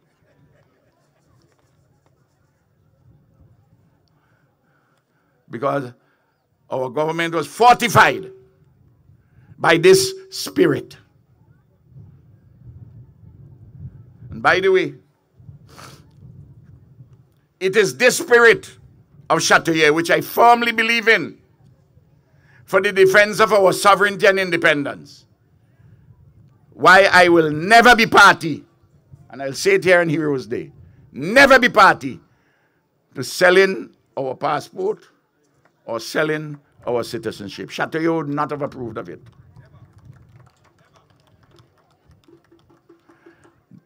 Citizenship is the highest office in the land. It's not a commodity for sale. Despite all kind of blandishments, Châteauguay didn't sell it, you know. And the passport is the outward sign of the inward grace of citizenship. So I ain't talking no flowery words to you. I am talking issues which come from the mind and the heart and the interests of the people of St. Vincent and the Grenadines. Now, the same matter, and I have to talk these things so that you will know how the journey, what the journey has been like. In 2013, this government went to CARICOM. I wrote the documents. I personally wrote the documents, submitted to CARICOM, for us to put permanently on the agenda of CARICOM the question of reparations for native genocide and the enslavement of African bodies. And that we must set up a CARICOM Reparations Commission. And we must set up national reparations committees or commissions in every member country of CARICOM. When we did it first, you remember, always there are naysayers. Sanballat and Tobiah of the Ammonites, their descendants. All naysayers. What did they say? Reparations is a pipe dream. It will never happen. And they then said, how are you going to calculate reparations? You're going to discount the reparations from the reparations. The granting aid that Britain gave us a few times over the years. Well, all of that naysaying is now gone. In the last 10 years, we have won the argument and we have won the opinion. Because you can win the argument and don't win the opinion, you know. And reparations is not about seeking to identify the bloodline of individual Kalinago or Garifuna, or the bloodline of individual persons of African descent. No. Reparations is about repairing the legacy of underdevelopment caused by native genocide and the enslavement of African bodies. That is what it is. To repair, to correct the legacy of underdevelopment in every material particular caused by native genocide and the enslavement of African bodies. And you see already, universities doing it. The Anglican Church in England say they want to give £100 million. Well, that's certainly enough. That's certainly not enough. And I tell you this, if we do not formally get reparations before I go to meet my Savior, I will go safely and surely knowing that sometime in the future that there will be reparations for native genocide and the enslavement of African bodies. Look at the declaration between CELAC and the European Union.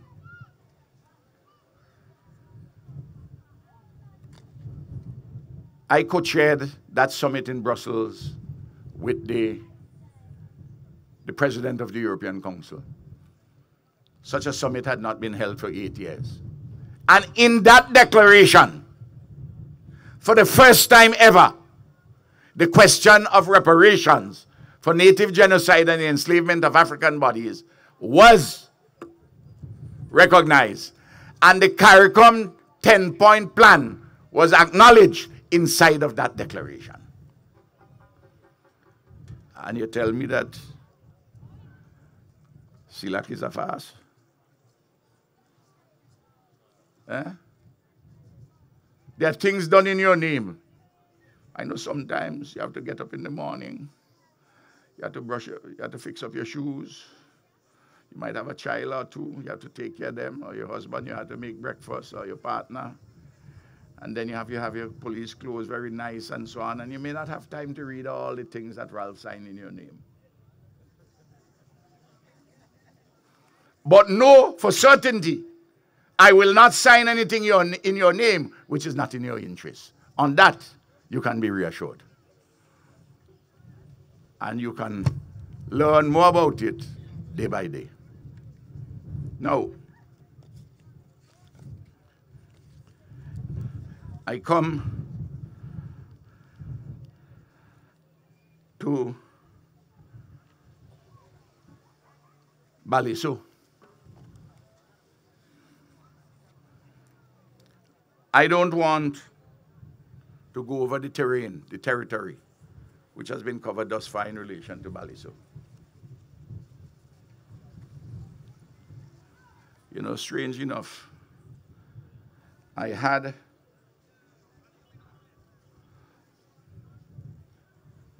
came here with a terrible pain in my left elbow, hurting me a great deal.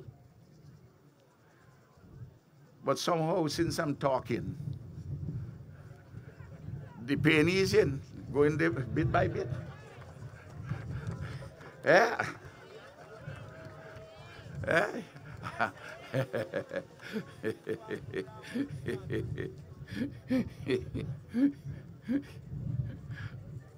I see my brethren Skeet smiling. Good man he.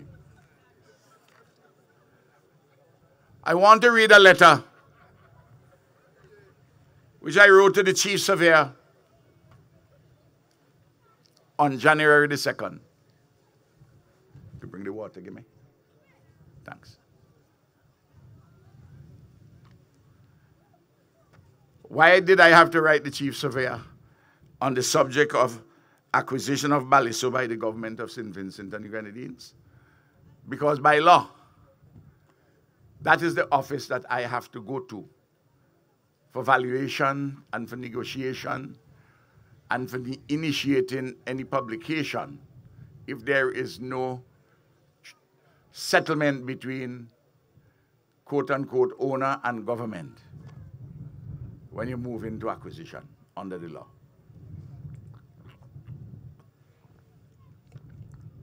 This is what I wrote.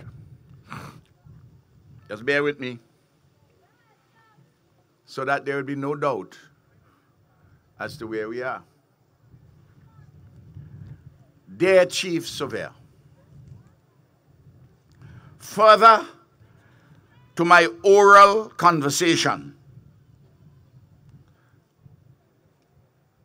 stroke instructions on the above captioned matter, I state the following, because I talked to him before, but I thought this matter is so important that I had to put pen to paper so that nobody in the Surveyors Department could forget that I spoke to them. Further to my conversation and the oral instructions on the above captioned matter, I state the following. 1. It is the intention of the government of St. Vincent and the Grenadines to acquire Baliso as a cultural historic memorial site from the fee simple owners as per the law and constitution of St. Vincent and the Grenadines. That's point 1. 2. The acquisition is grounded on the necessity and desirability of keeping this historic Baliso as part of our national patrimony. 3.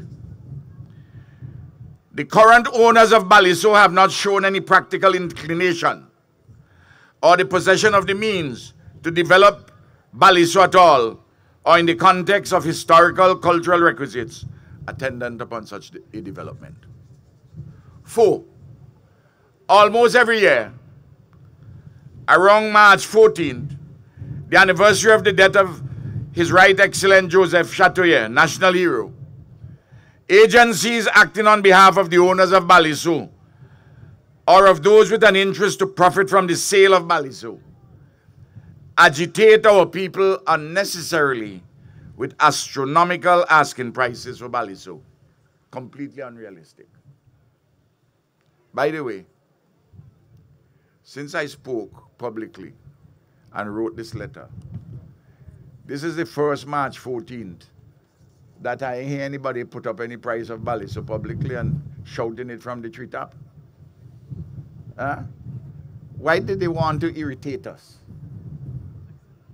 Well, they were irritating a lot of people, but they weren't irritating me. Because I know what is in my head, what is in my being. And time longer than twine. 5. The declaration by my government not to grant any foreigner as purchaser an alien landholding license for Baliso, or to permit any development contrary or inimical to the historical cultural requisites. 6. On the nearby island of Batawia, no development whatsoever will be permitted. It will be kept as a bird sanctuary, natural habitat. 7. I spoke to the lawyer for the quote-unquote owners of Baliso a few days ago about this matter.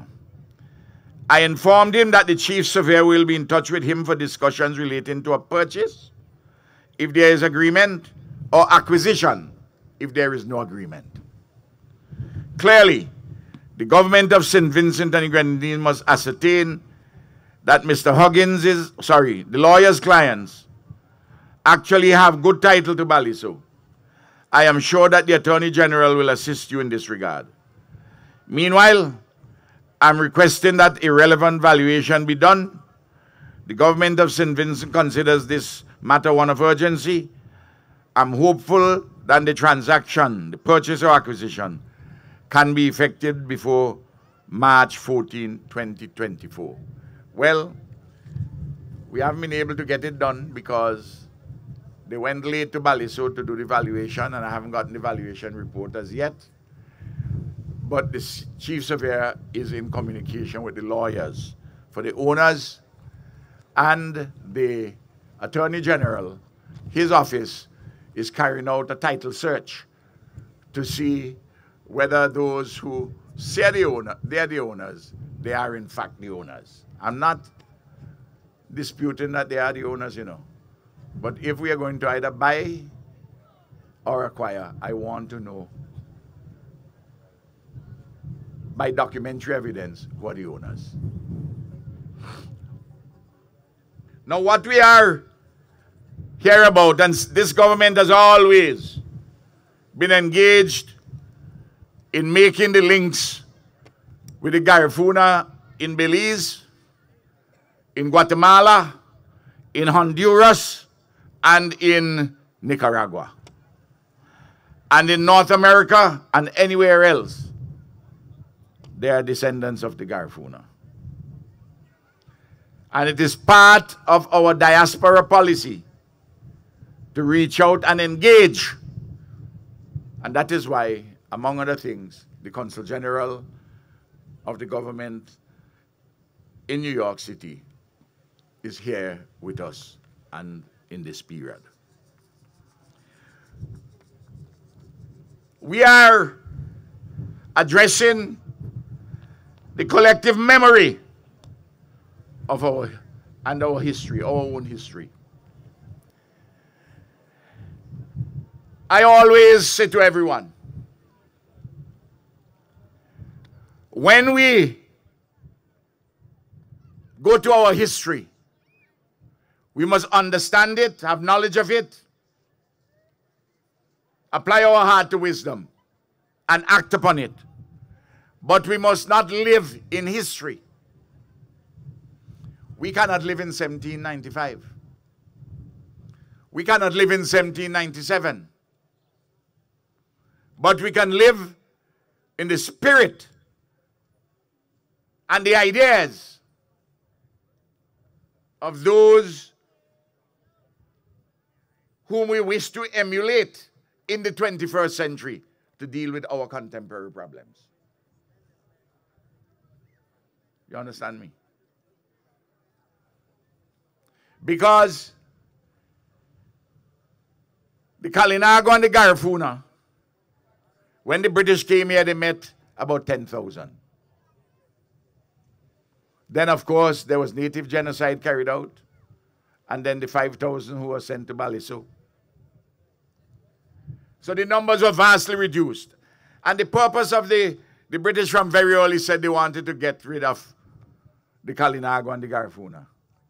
That's part of the plan, to get them away from St. Vincent. And eventually, they killed a lot. They sent 5,000 to Baliso.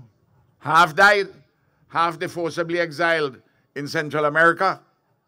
And the rest, they sent them, they quarantined them in inhospitable parts of the country. And especially, but not only, north of the Dry River. And we have, and I want persons of other ethnicities to hear me. While we celebrate on National Heroes Day, Joseph Chatoyer, and as the only national hero thus far, and we emphasize naturally his heroic struggles and those of the Kalinago and Garifuna people. There are other people of other ethnicities and other histories who are here. And that is why I say, metaphorically, we are like a symphony, the entire Caribbean. We are the songs of the indigenous people, the Kalinago and the Garifuna. We are the rhythm of Africa. We are the melody of Europe. We are the chords of Asia, and we are the homegrown lyrics of the Caribbean. Like all symphonies, from time to time we will have dissonances. But those dissonances are either resolved or mute through our cultural institutions or formal institutions, the parliament, the law courts, and the like. So we must not have a narrow perspective of our history, And because we cannot have a narrow perspective of our history, because of this metaphoric symphony, how we have evolved, we have to understand too the histories of those other ethnicities and how we have become creolized as one, integrated in this modern St. Vincent and the Grenadines, but with a special pride of place, naturally, for the Kalinago and the Garifuna. That is how I want us, in a proper, holistic manner, to address this, so that what the sister points out, we mustn't have this divisiveness. We must have a wholeness in order for us to go forward. I have to say something about other national heroes. We have received the reports from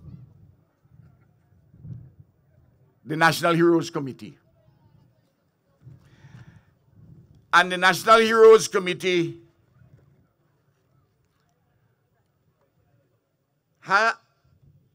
it has recommended that, it has advised the cabinet that they would think that the cabinet ought to approve for unsending by me to the Governor General, who is the Chancellor of the Order of National Hero. Incidentally, before our time, there was no National Heroes Act. And how you can be a national hero is there are specific categories. And national heroes cannot be living. You have to be dead to be a national hero. So it's okay to talk loosely that the sanitation workers, whom we very much admire their work, and we are thankful for their work, and they do excellent work, or the farmers, or the fisher folk, and so on. In some loose way, if you want to call them heroes with a common H, you can do that. But not in the context of national heroes.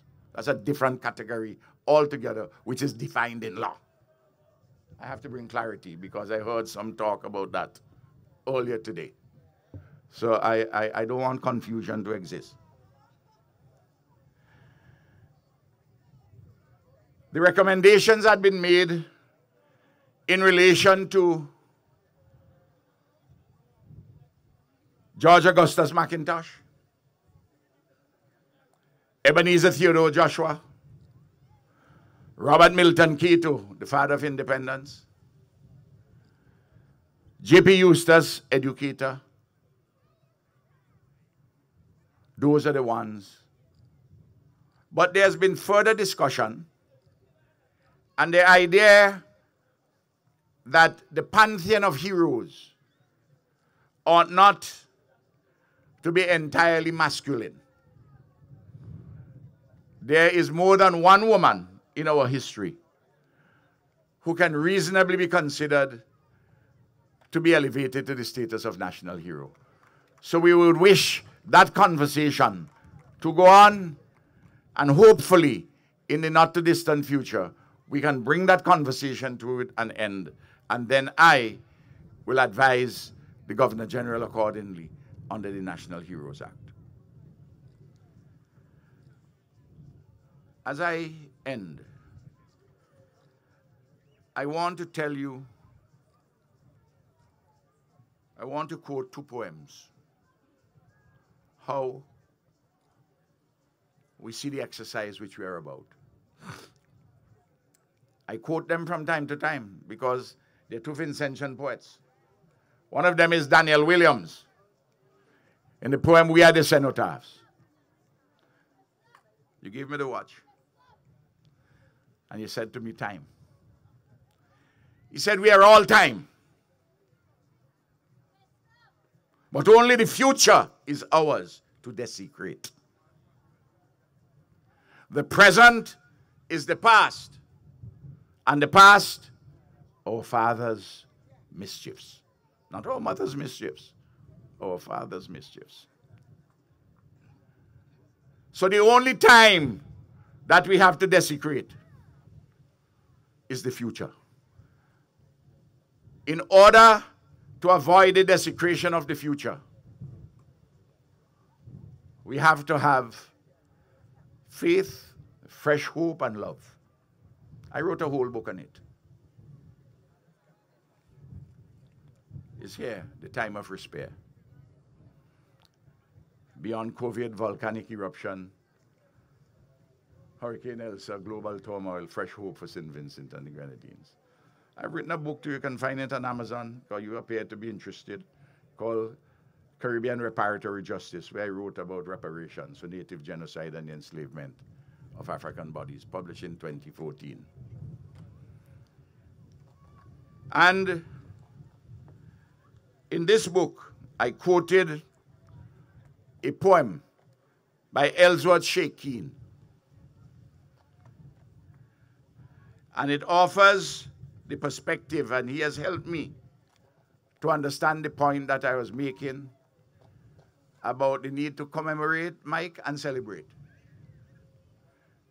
To deal with pain and suffering and joys and triumph.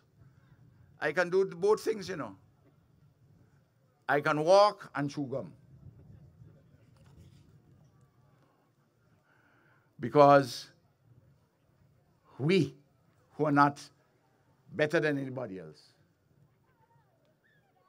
we, who nobody is better than, we all have the capacity to become finished personalities. Amidst all our weaknesses and limitations. And this is what Sheikh Keane said in a poem called Private Prayer. He wrote this poem in April 1973 for Walter Rodney, who had just published at Bogle Louverture Publications in London, the book called How Europe Underdeveloped Africa. And this is what Sheikh Keane said. To understand how the whole thing run, I have to ask my parents and even my daughter and son. To understand the form of compromise I am, I must in my own voice ask how the whole thing run. To ask why I don't dream in the same language I live in, I must rise up among the syllables of my parents, in the land which I am, and form a whole daughter and a whole son out of the compromise which I am. To understand history, I have to come home. Through the fever of history, we have been altered, but in our alteration, something remains permanent. Love. Love for our people, our country, is a never fixed mark that looks on tempests and is never shaken.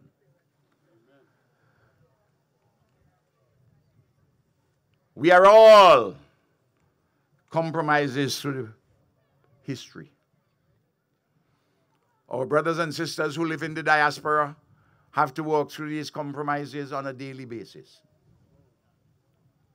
And working through them, you are guided by certain ideas and ideals of those from the past, and as they have come to you and to be interpreted by you in the present for the improvement of our existing condition. And what do we have to do out of all this compromise? Who we are is to make a whole daughter and a whole son.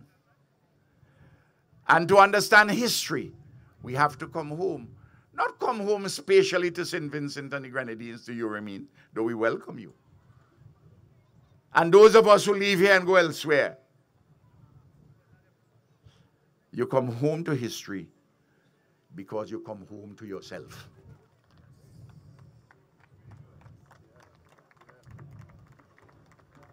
You come home to yourself. Thank you, and may Almighty God continue to bless us all.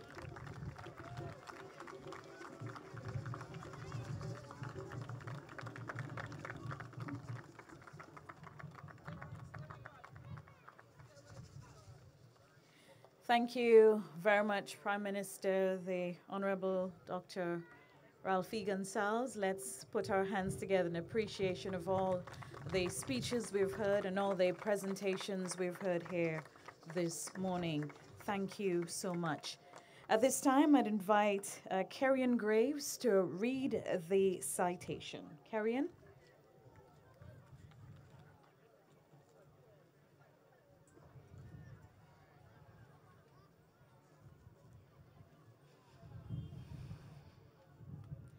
Excellencies, all good morning. Today, we gather to honor the Right Excellent Paramount Chief Joseph Chatelier. He died in the area, a fighter for self-determination and independence. This defender of Hairuna was ambushed and killed on March 14, 1795. Chatelier led the Garifuna people in guerrilla campaigns against the invading French and the British for several years in the latter part of the 1700s. He won most of his battle as he was a brilliant military strategist. He was a world-class diplomat, and most importantly, he was, and still is today, loved and respected by his people. In commemoration of the life and struggles of this, the greatest son of our Vincentian soil, March 14th is celebrated as National Heroes Day. In 2001, this day was declared by proclamation. An Act of Parliament followed. Acting on the advice of the Prime Minister, Dr. the Honorable Ralph E. Gonsalves, and in accordance with the sections 11 and 12 of the Order of National Heroes, Act No. 7 of 2002, His Excellency, the Governor-General, at the time, Sir Charles Antrobus, conferred the Order of the National Hero upon the Right Excellent Paramount Chief Joseph Chatelier.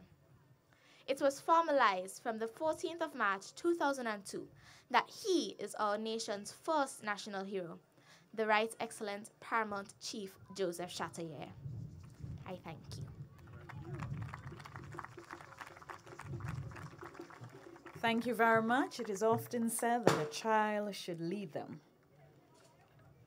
At this time, we will have a laying of the wreaths. But of course, at this time, we recognize the gun salute in honor of Joseph Chatelier.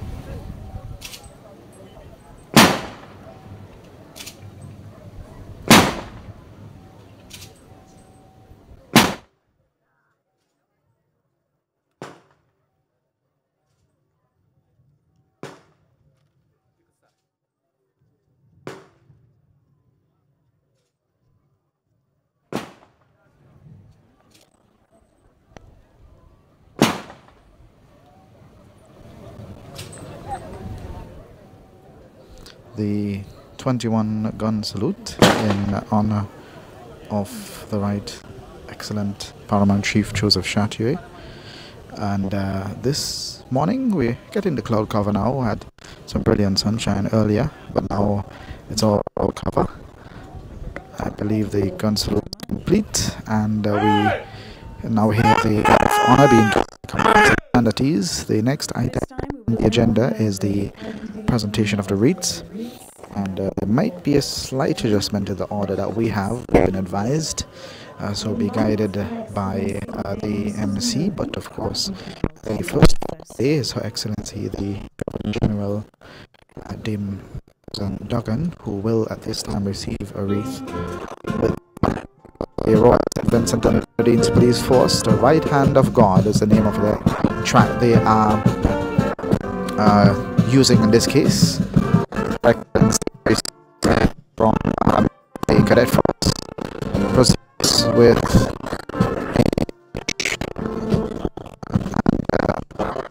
gazes up at the monument, the Obelisk at Dorsetshire Hill, is on the northeastern portion of the monument.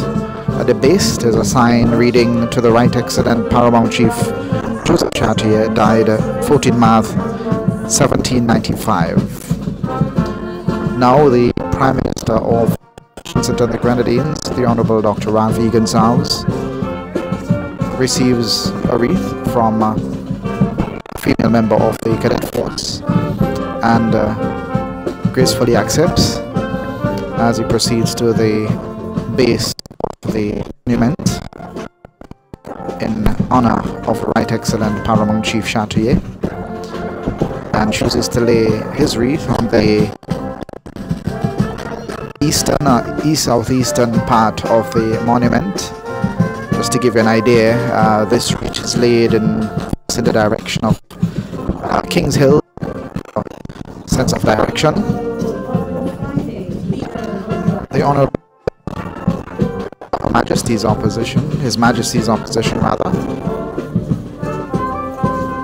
the Honourable Dr. Godwin Friday, now receives a wreath from another female member of the cadet force and proceeds to the base of the Obelisk, where he also gazes up and lays the wreath next to that of the Honourable Prime Minister facing to the east.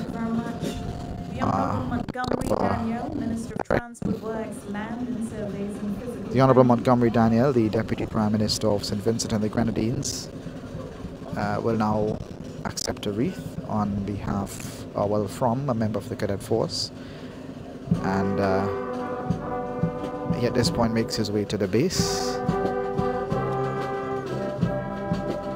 and the Honourable Minister, being of Garifuna descent himself, it is a very important occasion for him, like many others of Garifuna descent and Vincentians in a whole here today.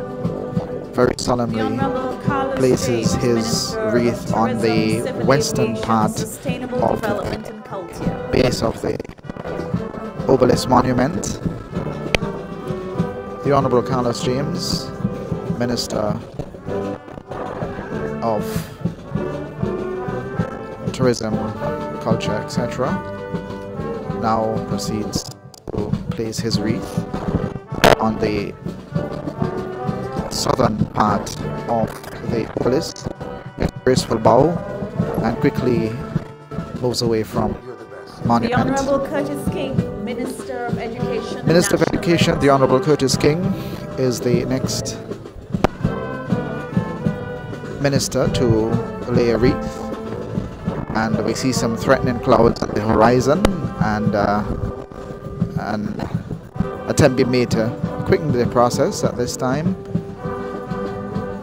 Minister King is now moving to the base and gazes up the top in respect of the monument, chooses to lay his wreath on the part of the base just to the west of the Grenadine Islands and Baliso and the islands down the chain. The Honourable Minister of Agriculture, Saboto Caesar, receiving a wreath now from a female member of the cadet force, proceeds to her position and goes to lay his wreath at the southwestern edge of the monument and quickly proceeds out of the base area. Dean of the Diplomatic Corps, now members of the Diplomatic Corps, His Excellency Jose Ventura. Last evening there was a farewell reception held in his honor, and I suspect this will be his final appearance here, present a wreath of Right Excellent Joseph Chatelier, and he chooses to lay his on the end facing Baliso for a sense of direction and of backway. Her Excellency Fiona Fan, Ambassador of China and Taiwan. Excellency Fiona Fan, the Ambassador of the Republic of China, Taiwan. This is her first National Heroes Day celebration, as she was recently assigned as Ambassador to St. Vincent and the Grenadines. Her Excellency Fan very gracefully bows and chooses to lay her wreath on the southern end of the monument. Another bow of respect, and exits the base of the monument. Slight drizzle at this time. British High Hopefully Commissioner. would not put a damper on what we're having here at this point in time. Our British High Commissioner is moving forward to present a wreath, and as the sprinkle turns to us, we continue with the presentation of wreath. He chooses to lay his wreath on the southern end, and that's British High Commissioner Mr. Geoffrey Patton, His Excellency Francisco Manuel Perez Santana, who is the Charge d'Affaires of the Embassy of the Bolivarian Republic of Venezuela, and he gazes up at the monument and chooses to lay his wreath on the northern side of the monument. As the drizzle gets a tad bit heavier, the Commissioner of Police, Mr. Edward Williams, at this time receives a wreath from a member of the Cadet Force. A salute in true military style, and the Commissioner moves gracefully into position to lay his wreath, and chooses to lay his wreath on the eastern side of the base with a salute, a mark of respect to our lone national hero, the Right Excellent Joseph Chatelier, Paramount Chief. Cambridge on behalf of the SVG Cadet Corps. Major Philip Cambridge, ADC to Her Excellency the Governor General, will now receive the wreath from a member of his organization. He, of course, has recently been elevated to the rank of Major, having been captain for some time. Major Cambridge, in true precision, as we've always admired of him, will now move into position and offers a salute and chooses to lay his wreath on the western edge of the base. As the drizzle passes by now and we are relieved for some time of the potential. Commissioner Lemuel Providence on behalf of the For now, SVG Boy Scouts Association. the SVG Boy Scouts Association will receive a wreath from a member of that association. Change of guard, the cadets will come back into place shortly.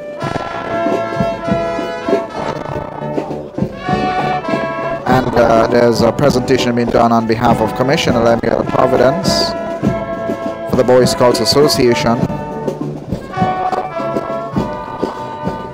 Up next, the Girl Guides Association, the SVG Girl Guides Association.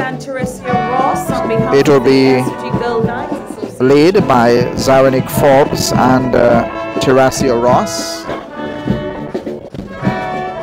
Presented by one and laid by the other. I see now the departure of the Prime Minister. and the Deputy Prime Minister, as he greets those along the way. Teresia chooses to lay the wreath at the southwestern end of Zoila the Ellis base. Brown of the Garifuna Heritage Foundation. The Garifuna Heritage Foundation, represented by Zoila Ellis Brown, is moving forward at this time to receive a wreath and lay that wreath at the base of the monument.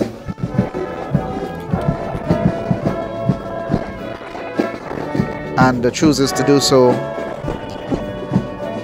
on the southern end, laying atop some other wreaths, and incidentally pointing directly to Baliso to give you a sense of direction.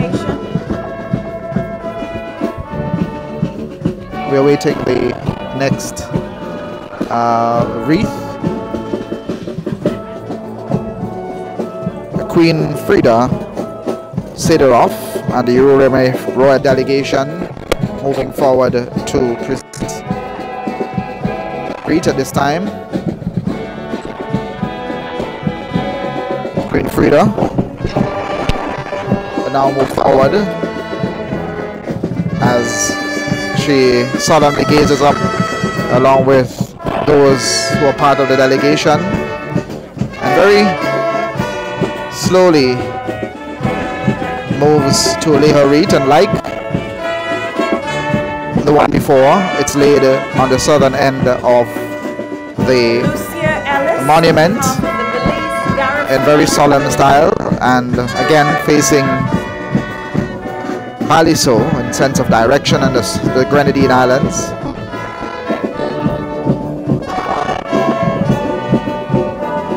The Belize Garifuna community will now lay their wreath, represented by Lucia Gillis. Hope I have the surname correct. Lucia is her name, and she's laying that wreath on the southwestern end, southwest at the end. A representative of the Garifuna Heritage Rites of Passage and Pilgrimage Delegation 2024. Monument. The Garifuna Heritage Rites of Passage and Pilgrimage Delegation 2024 is about to present a wreath. This is a very momentous occasion for them. They are home, their ancestral homeland, Yorome,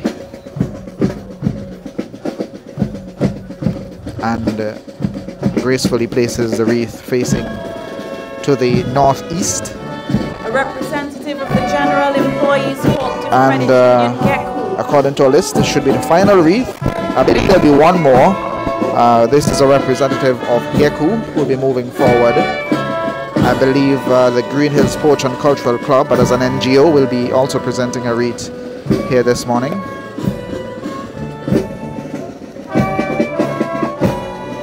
And the General Employees Cooperative Credit Union rep now receiving the wreath and proceeds to the base of the monument and chooses to lay that wreath on the southwestern part. See, she's picking a spot more to the south of the monument, and two representatives of the Green Hill Sports and Cultural Club lay a wreath as part of their contribution.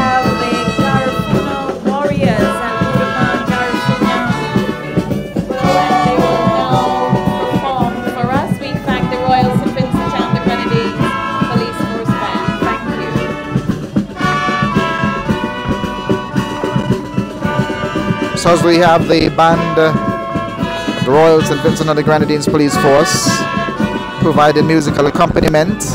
There's also a special group that's here as part of the delegation as well. They'll be providing some entertainment as well during the course of the rest of the proceedings. The Garifuna Warriors and the Garifuna Garifuna as they perform for us.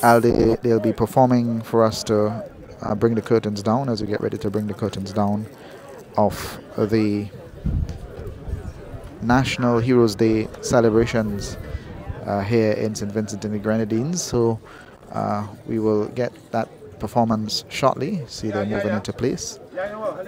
And of course, this is a display of Garifuna culture from those who survived the atrocities of Baliso. And very rooted people they are, those who are from Central American countries where the Garifuna peoples settled after being sailed from Baliso to Central America in less than accommodative conditions, and they survived the journey, and many of their descendants are here today and proudly celebrating their heritage, the language, the dance, the music. They are proud to be Garifuna, and as they say, when they usually come, they're home. Let's listen in as we get some entertainment from the group.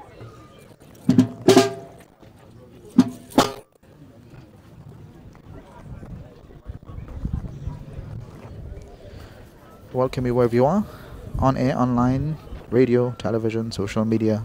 Thanks very much for joining us here this morning, and do have a great day greetings.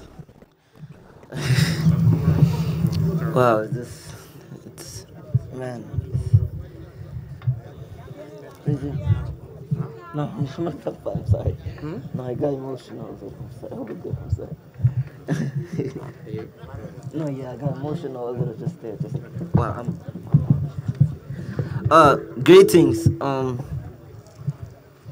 We're about to present a dance that is older than everybody here combined.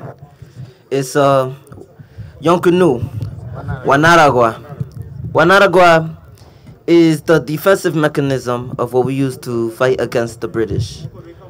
And this dance is about when the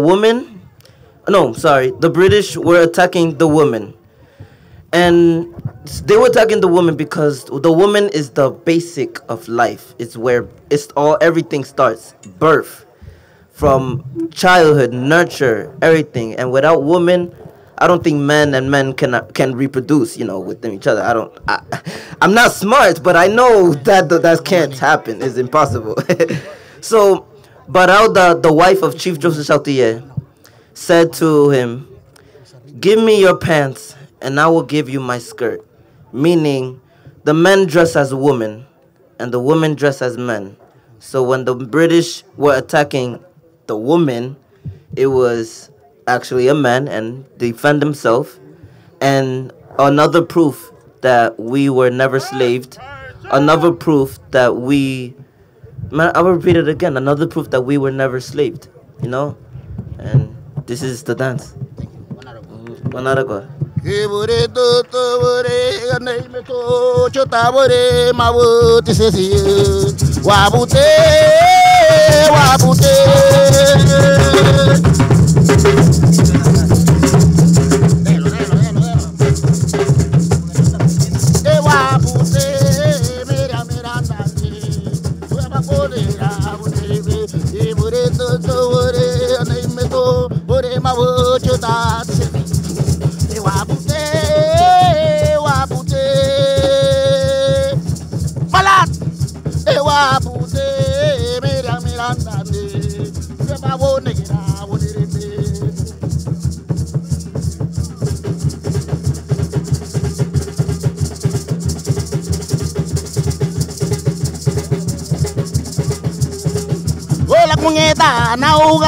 La cuñeta, tú le a lo mano barojaña, ira wili, hariabu, ure, viva.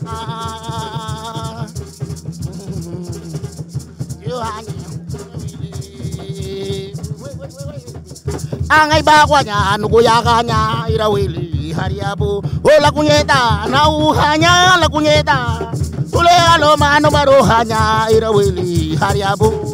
Ure, viva.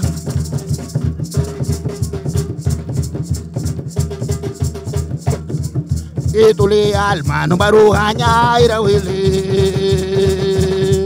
Oi bakwanya nukuyakanya irawili hariabu. Ola kunyeta na ohanya la kunyeta. Sole aloma no barohanya irawili hariabu. Ure ure viva. Itule alma no barohanya irawili. Ohe bakwanya nukuyakanya irawili. Ye la kunyeta na oganya la kunyeta. Tule aloma no barohanya irawili. Ure ure beba. Itule alma no barohanya irawili. Ngai bakwanya nukuyakanya irawili hariabu.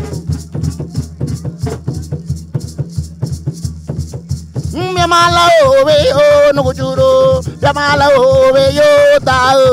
Gere de begi ya bichari harure ba, gere de begi ya bichari harure. Gere de begi ya bichari harure ta. Ya no kuchuro.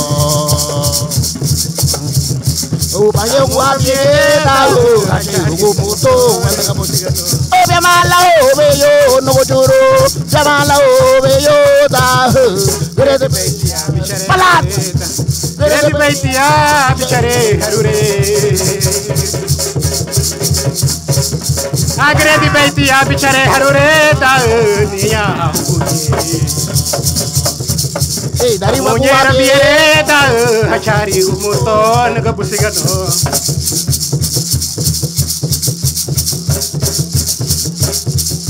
Asunya lao kamuria, yamala ove yota.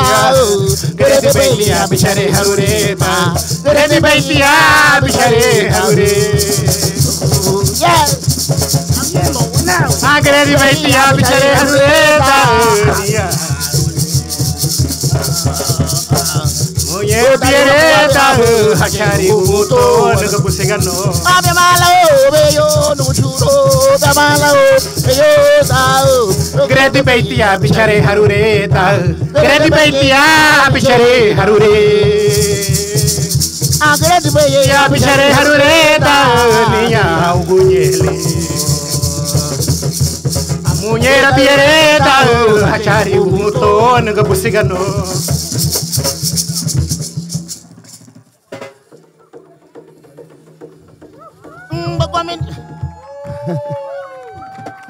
Punta. Nena kufetu ya pipiri buyeli kabayude. Nena pipiri buyeli kabayude.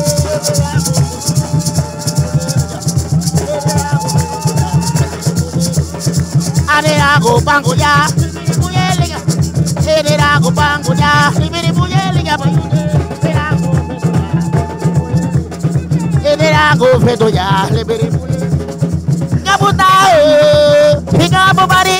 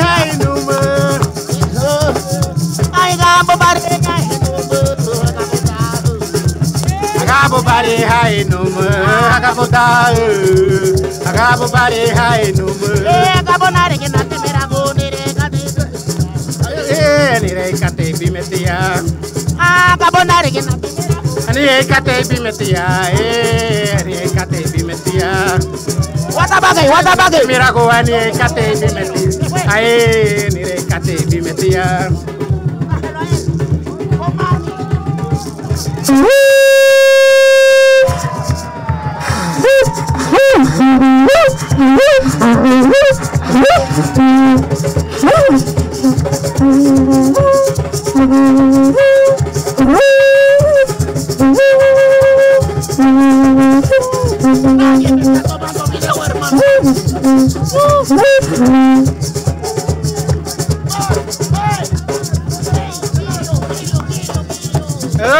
Ni la ikate bi metia.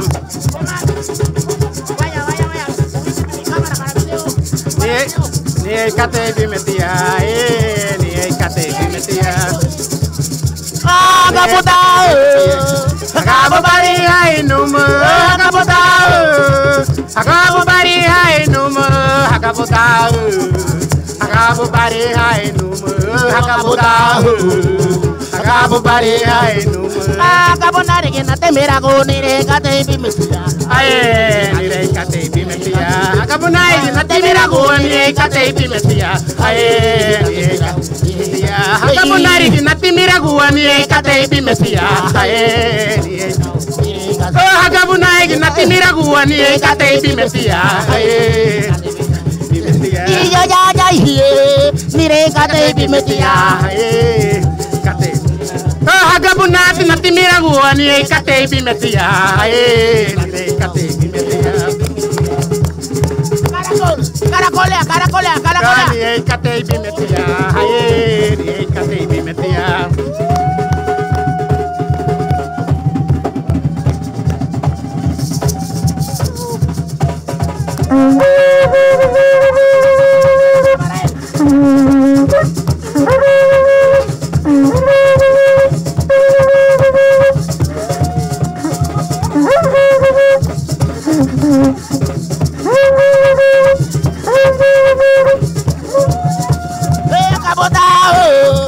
Agabu bari hai numa agabotao Agabu bari hai numa agabotao Agabu bari hai numa agabotao Agabu bari hai numa agabotare que na temera gonere Agabu bari hai numa Agabu nyaho na timira guani kate bi metia ni re kate bi Agabu nai na timira guani re kate bi metia ni re kate bi metia yurume nege boga wakaira be boga daga gamote ba harote nyonye kinye yurume nege boga wakaira boga daga gamote ba harote nyonye lege yago waya bebe faya faya ya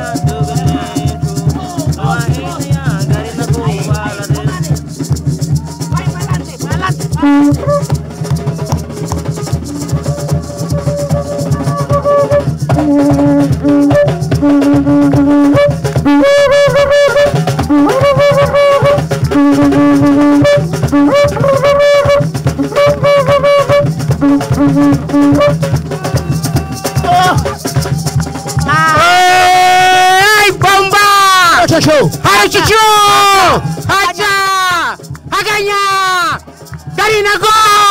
Ole dari guapana, no me bonasa, no Quite su rillo, papi, quite su rillo. Dari guapana, no me fonasa, hue. Ole dari guapana, no me fonasa, hue. Diego banano we funasa we una gdale nati nuago lunega naguro andulu una gdale nati nuago lunega naguro viandulo ae o ae unati lunega naguro via oh ae o ae lo monate lunega naguro viandulo una gdale nati Lo nega na faru viandolo, nagulale nati nuago. Lo nega na faru viandolo, ae o ae. Lo monate, lo nega na faru viandolo.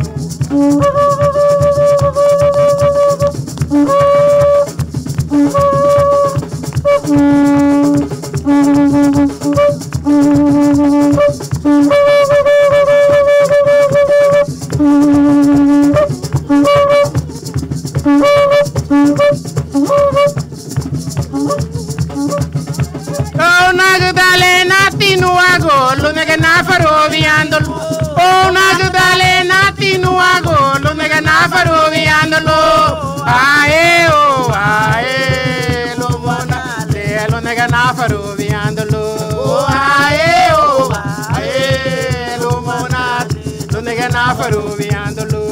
dale na chalala lumonate, agualali na tili laguo.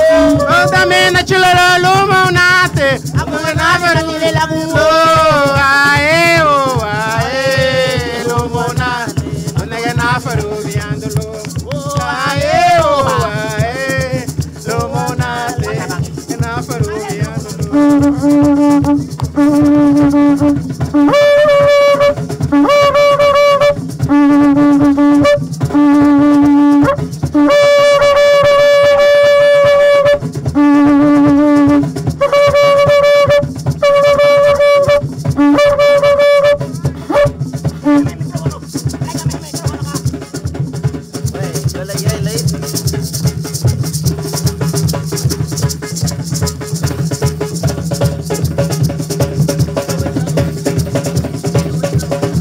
La name jurume,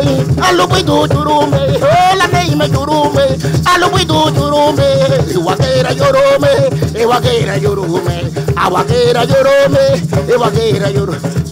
Luidu jurume, wakera yorome, luidu jurume, iwakera yorome, luwende yorome, ay wakera yorome, ay luwende yorome, iwakera yorome. Wasegeha, wasegeha, wasegeha, wasegeha, wasegeha, wasegeha, wasegeha, wasegeha, wasegeha. Let's celebrate. Move your waist. Hey, dogolam, dogolam, dogolam, dogolam. Wasegeha, wasegeha. Aluidu jurume, aluwende yorome, aluwende yorome, aluwende yorome, aluwende yorome, wakera yorome, ay aluwende yorome, awakera yorome. Hey, hey, wala, wala, wala, wala, hey, wala, wala, wala. Thank you.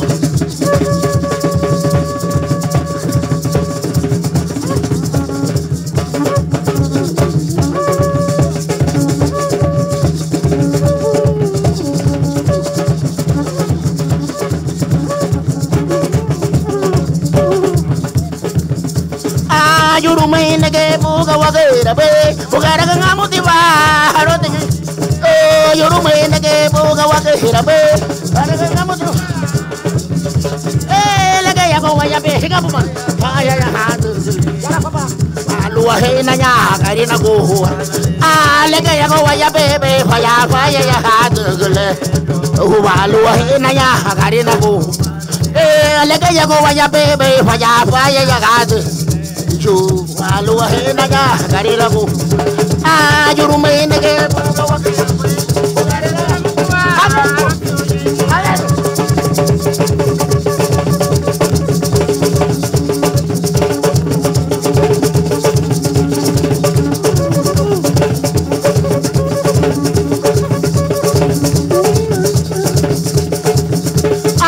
yurume nege buga waga hira be bugara ga mote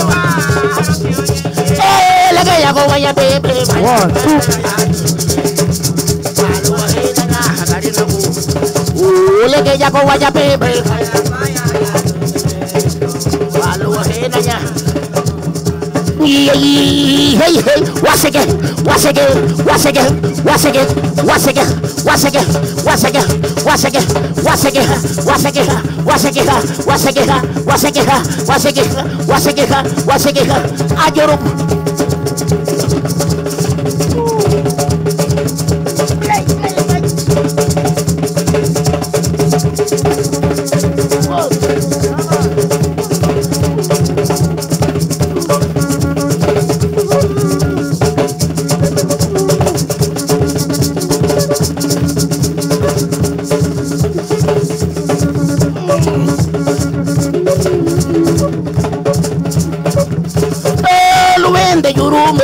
Wagaira lloró, luende lloróme, wagaira lloró, ay babo luende lloróme, wagaira lloró, y luende lloróme, wagaira lloró, hey wasegeha, wasegeha, wasegeha, wasegeha, wasegeha, wasegeha, wasegeha, wasegeha, Karina go!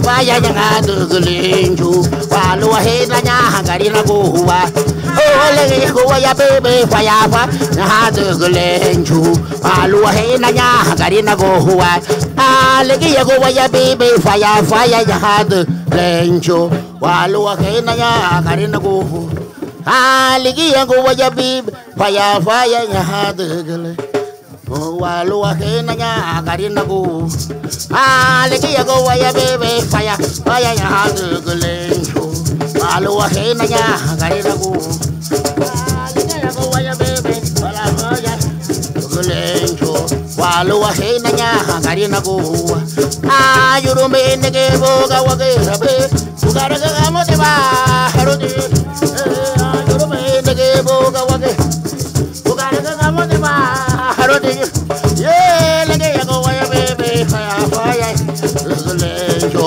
walu hena nya garina gowa lege ya gowa ya bebe faya faya dugulinju walu hena nya garina gowa hey haru chuchu hakanya mochande mochande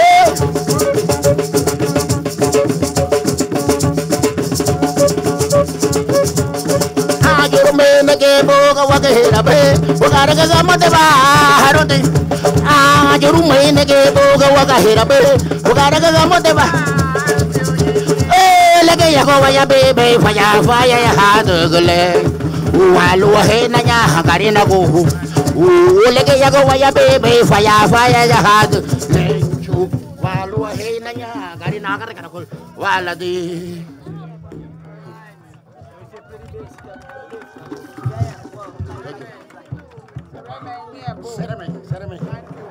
sereme nito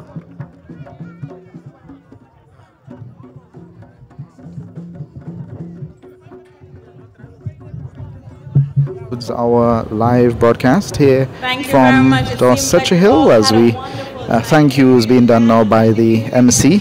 What an experience that was, and I think the spirit of dance took over, and many of those who were present just got hold of the spirit and joined in the dance. Have a look. We just uploaded a short video on our page, facebook.com/NBCSVG, and I'm sure the other platforms may just share that as well. And of course, you can review the live stream at your convenience as well.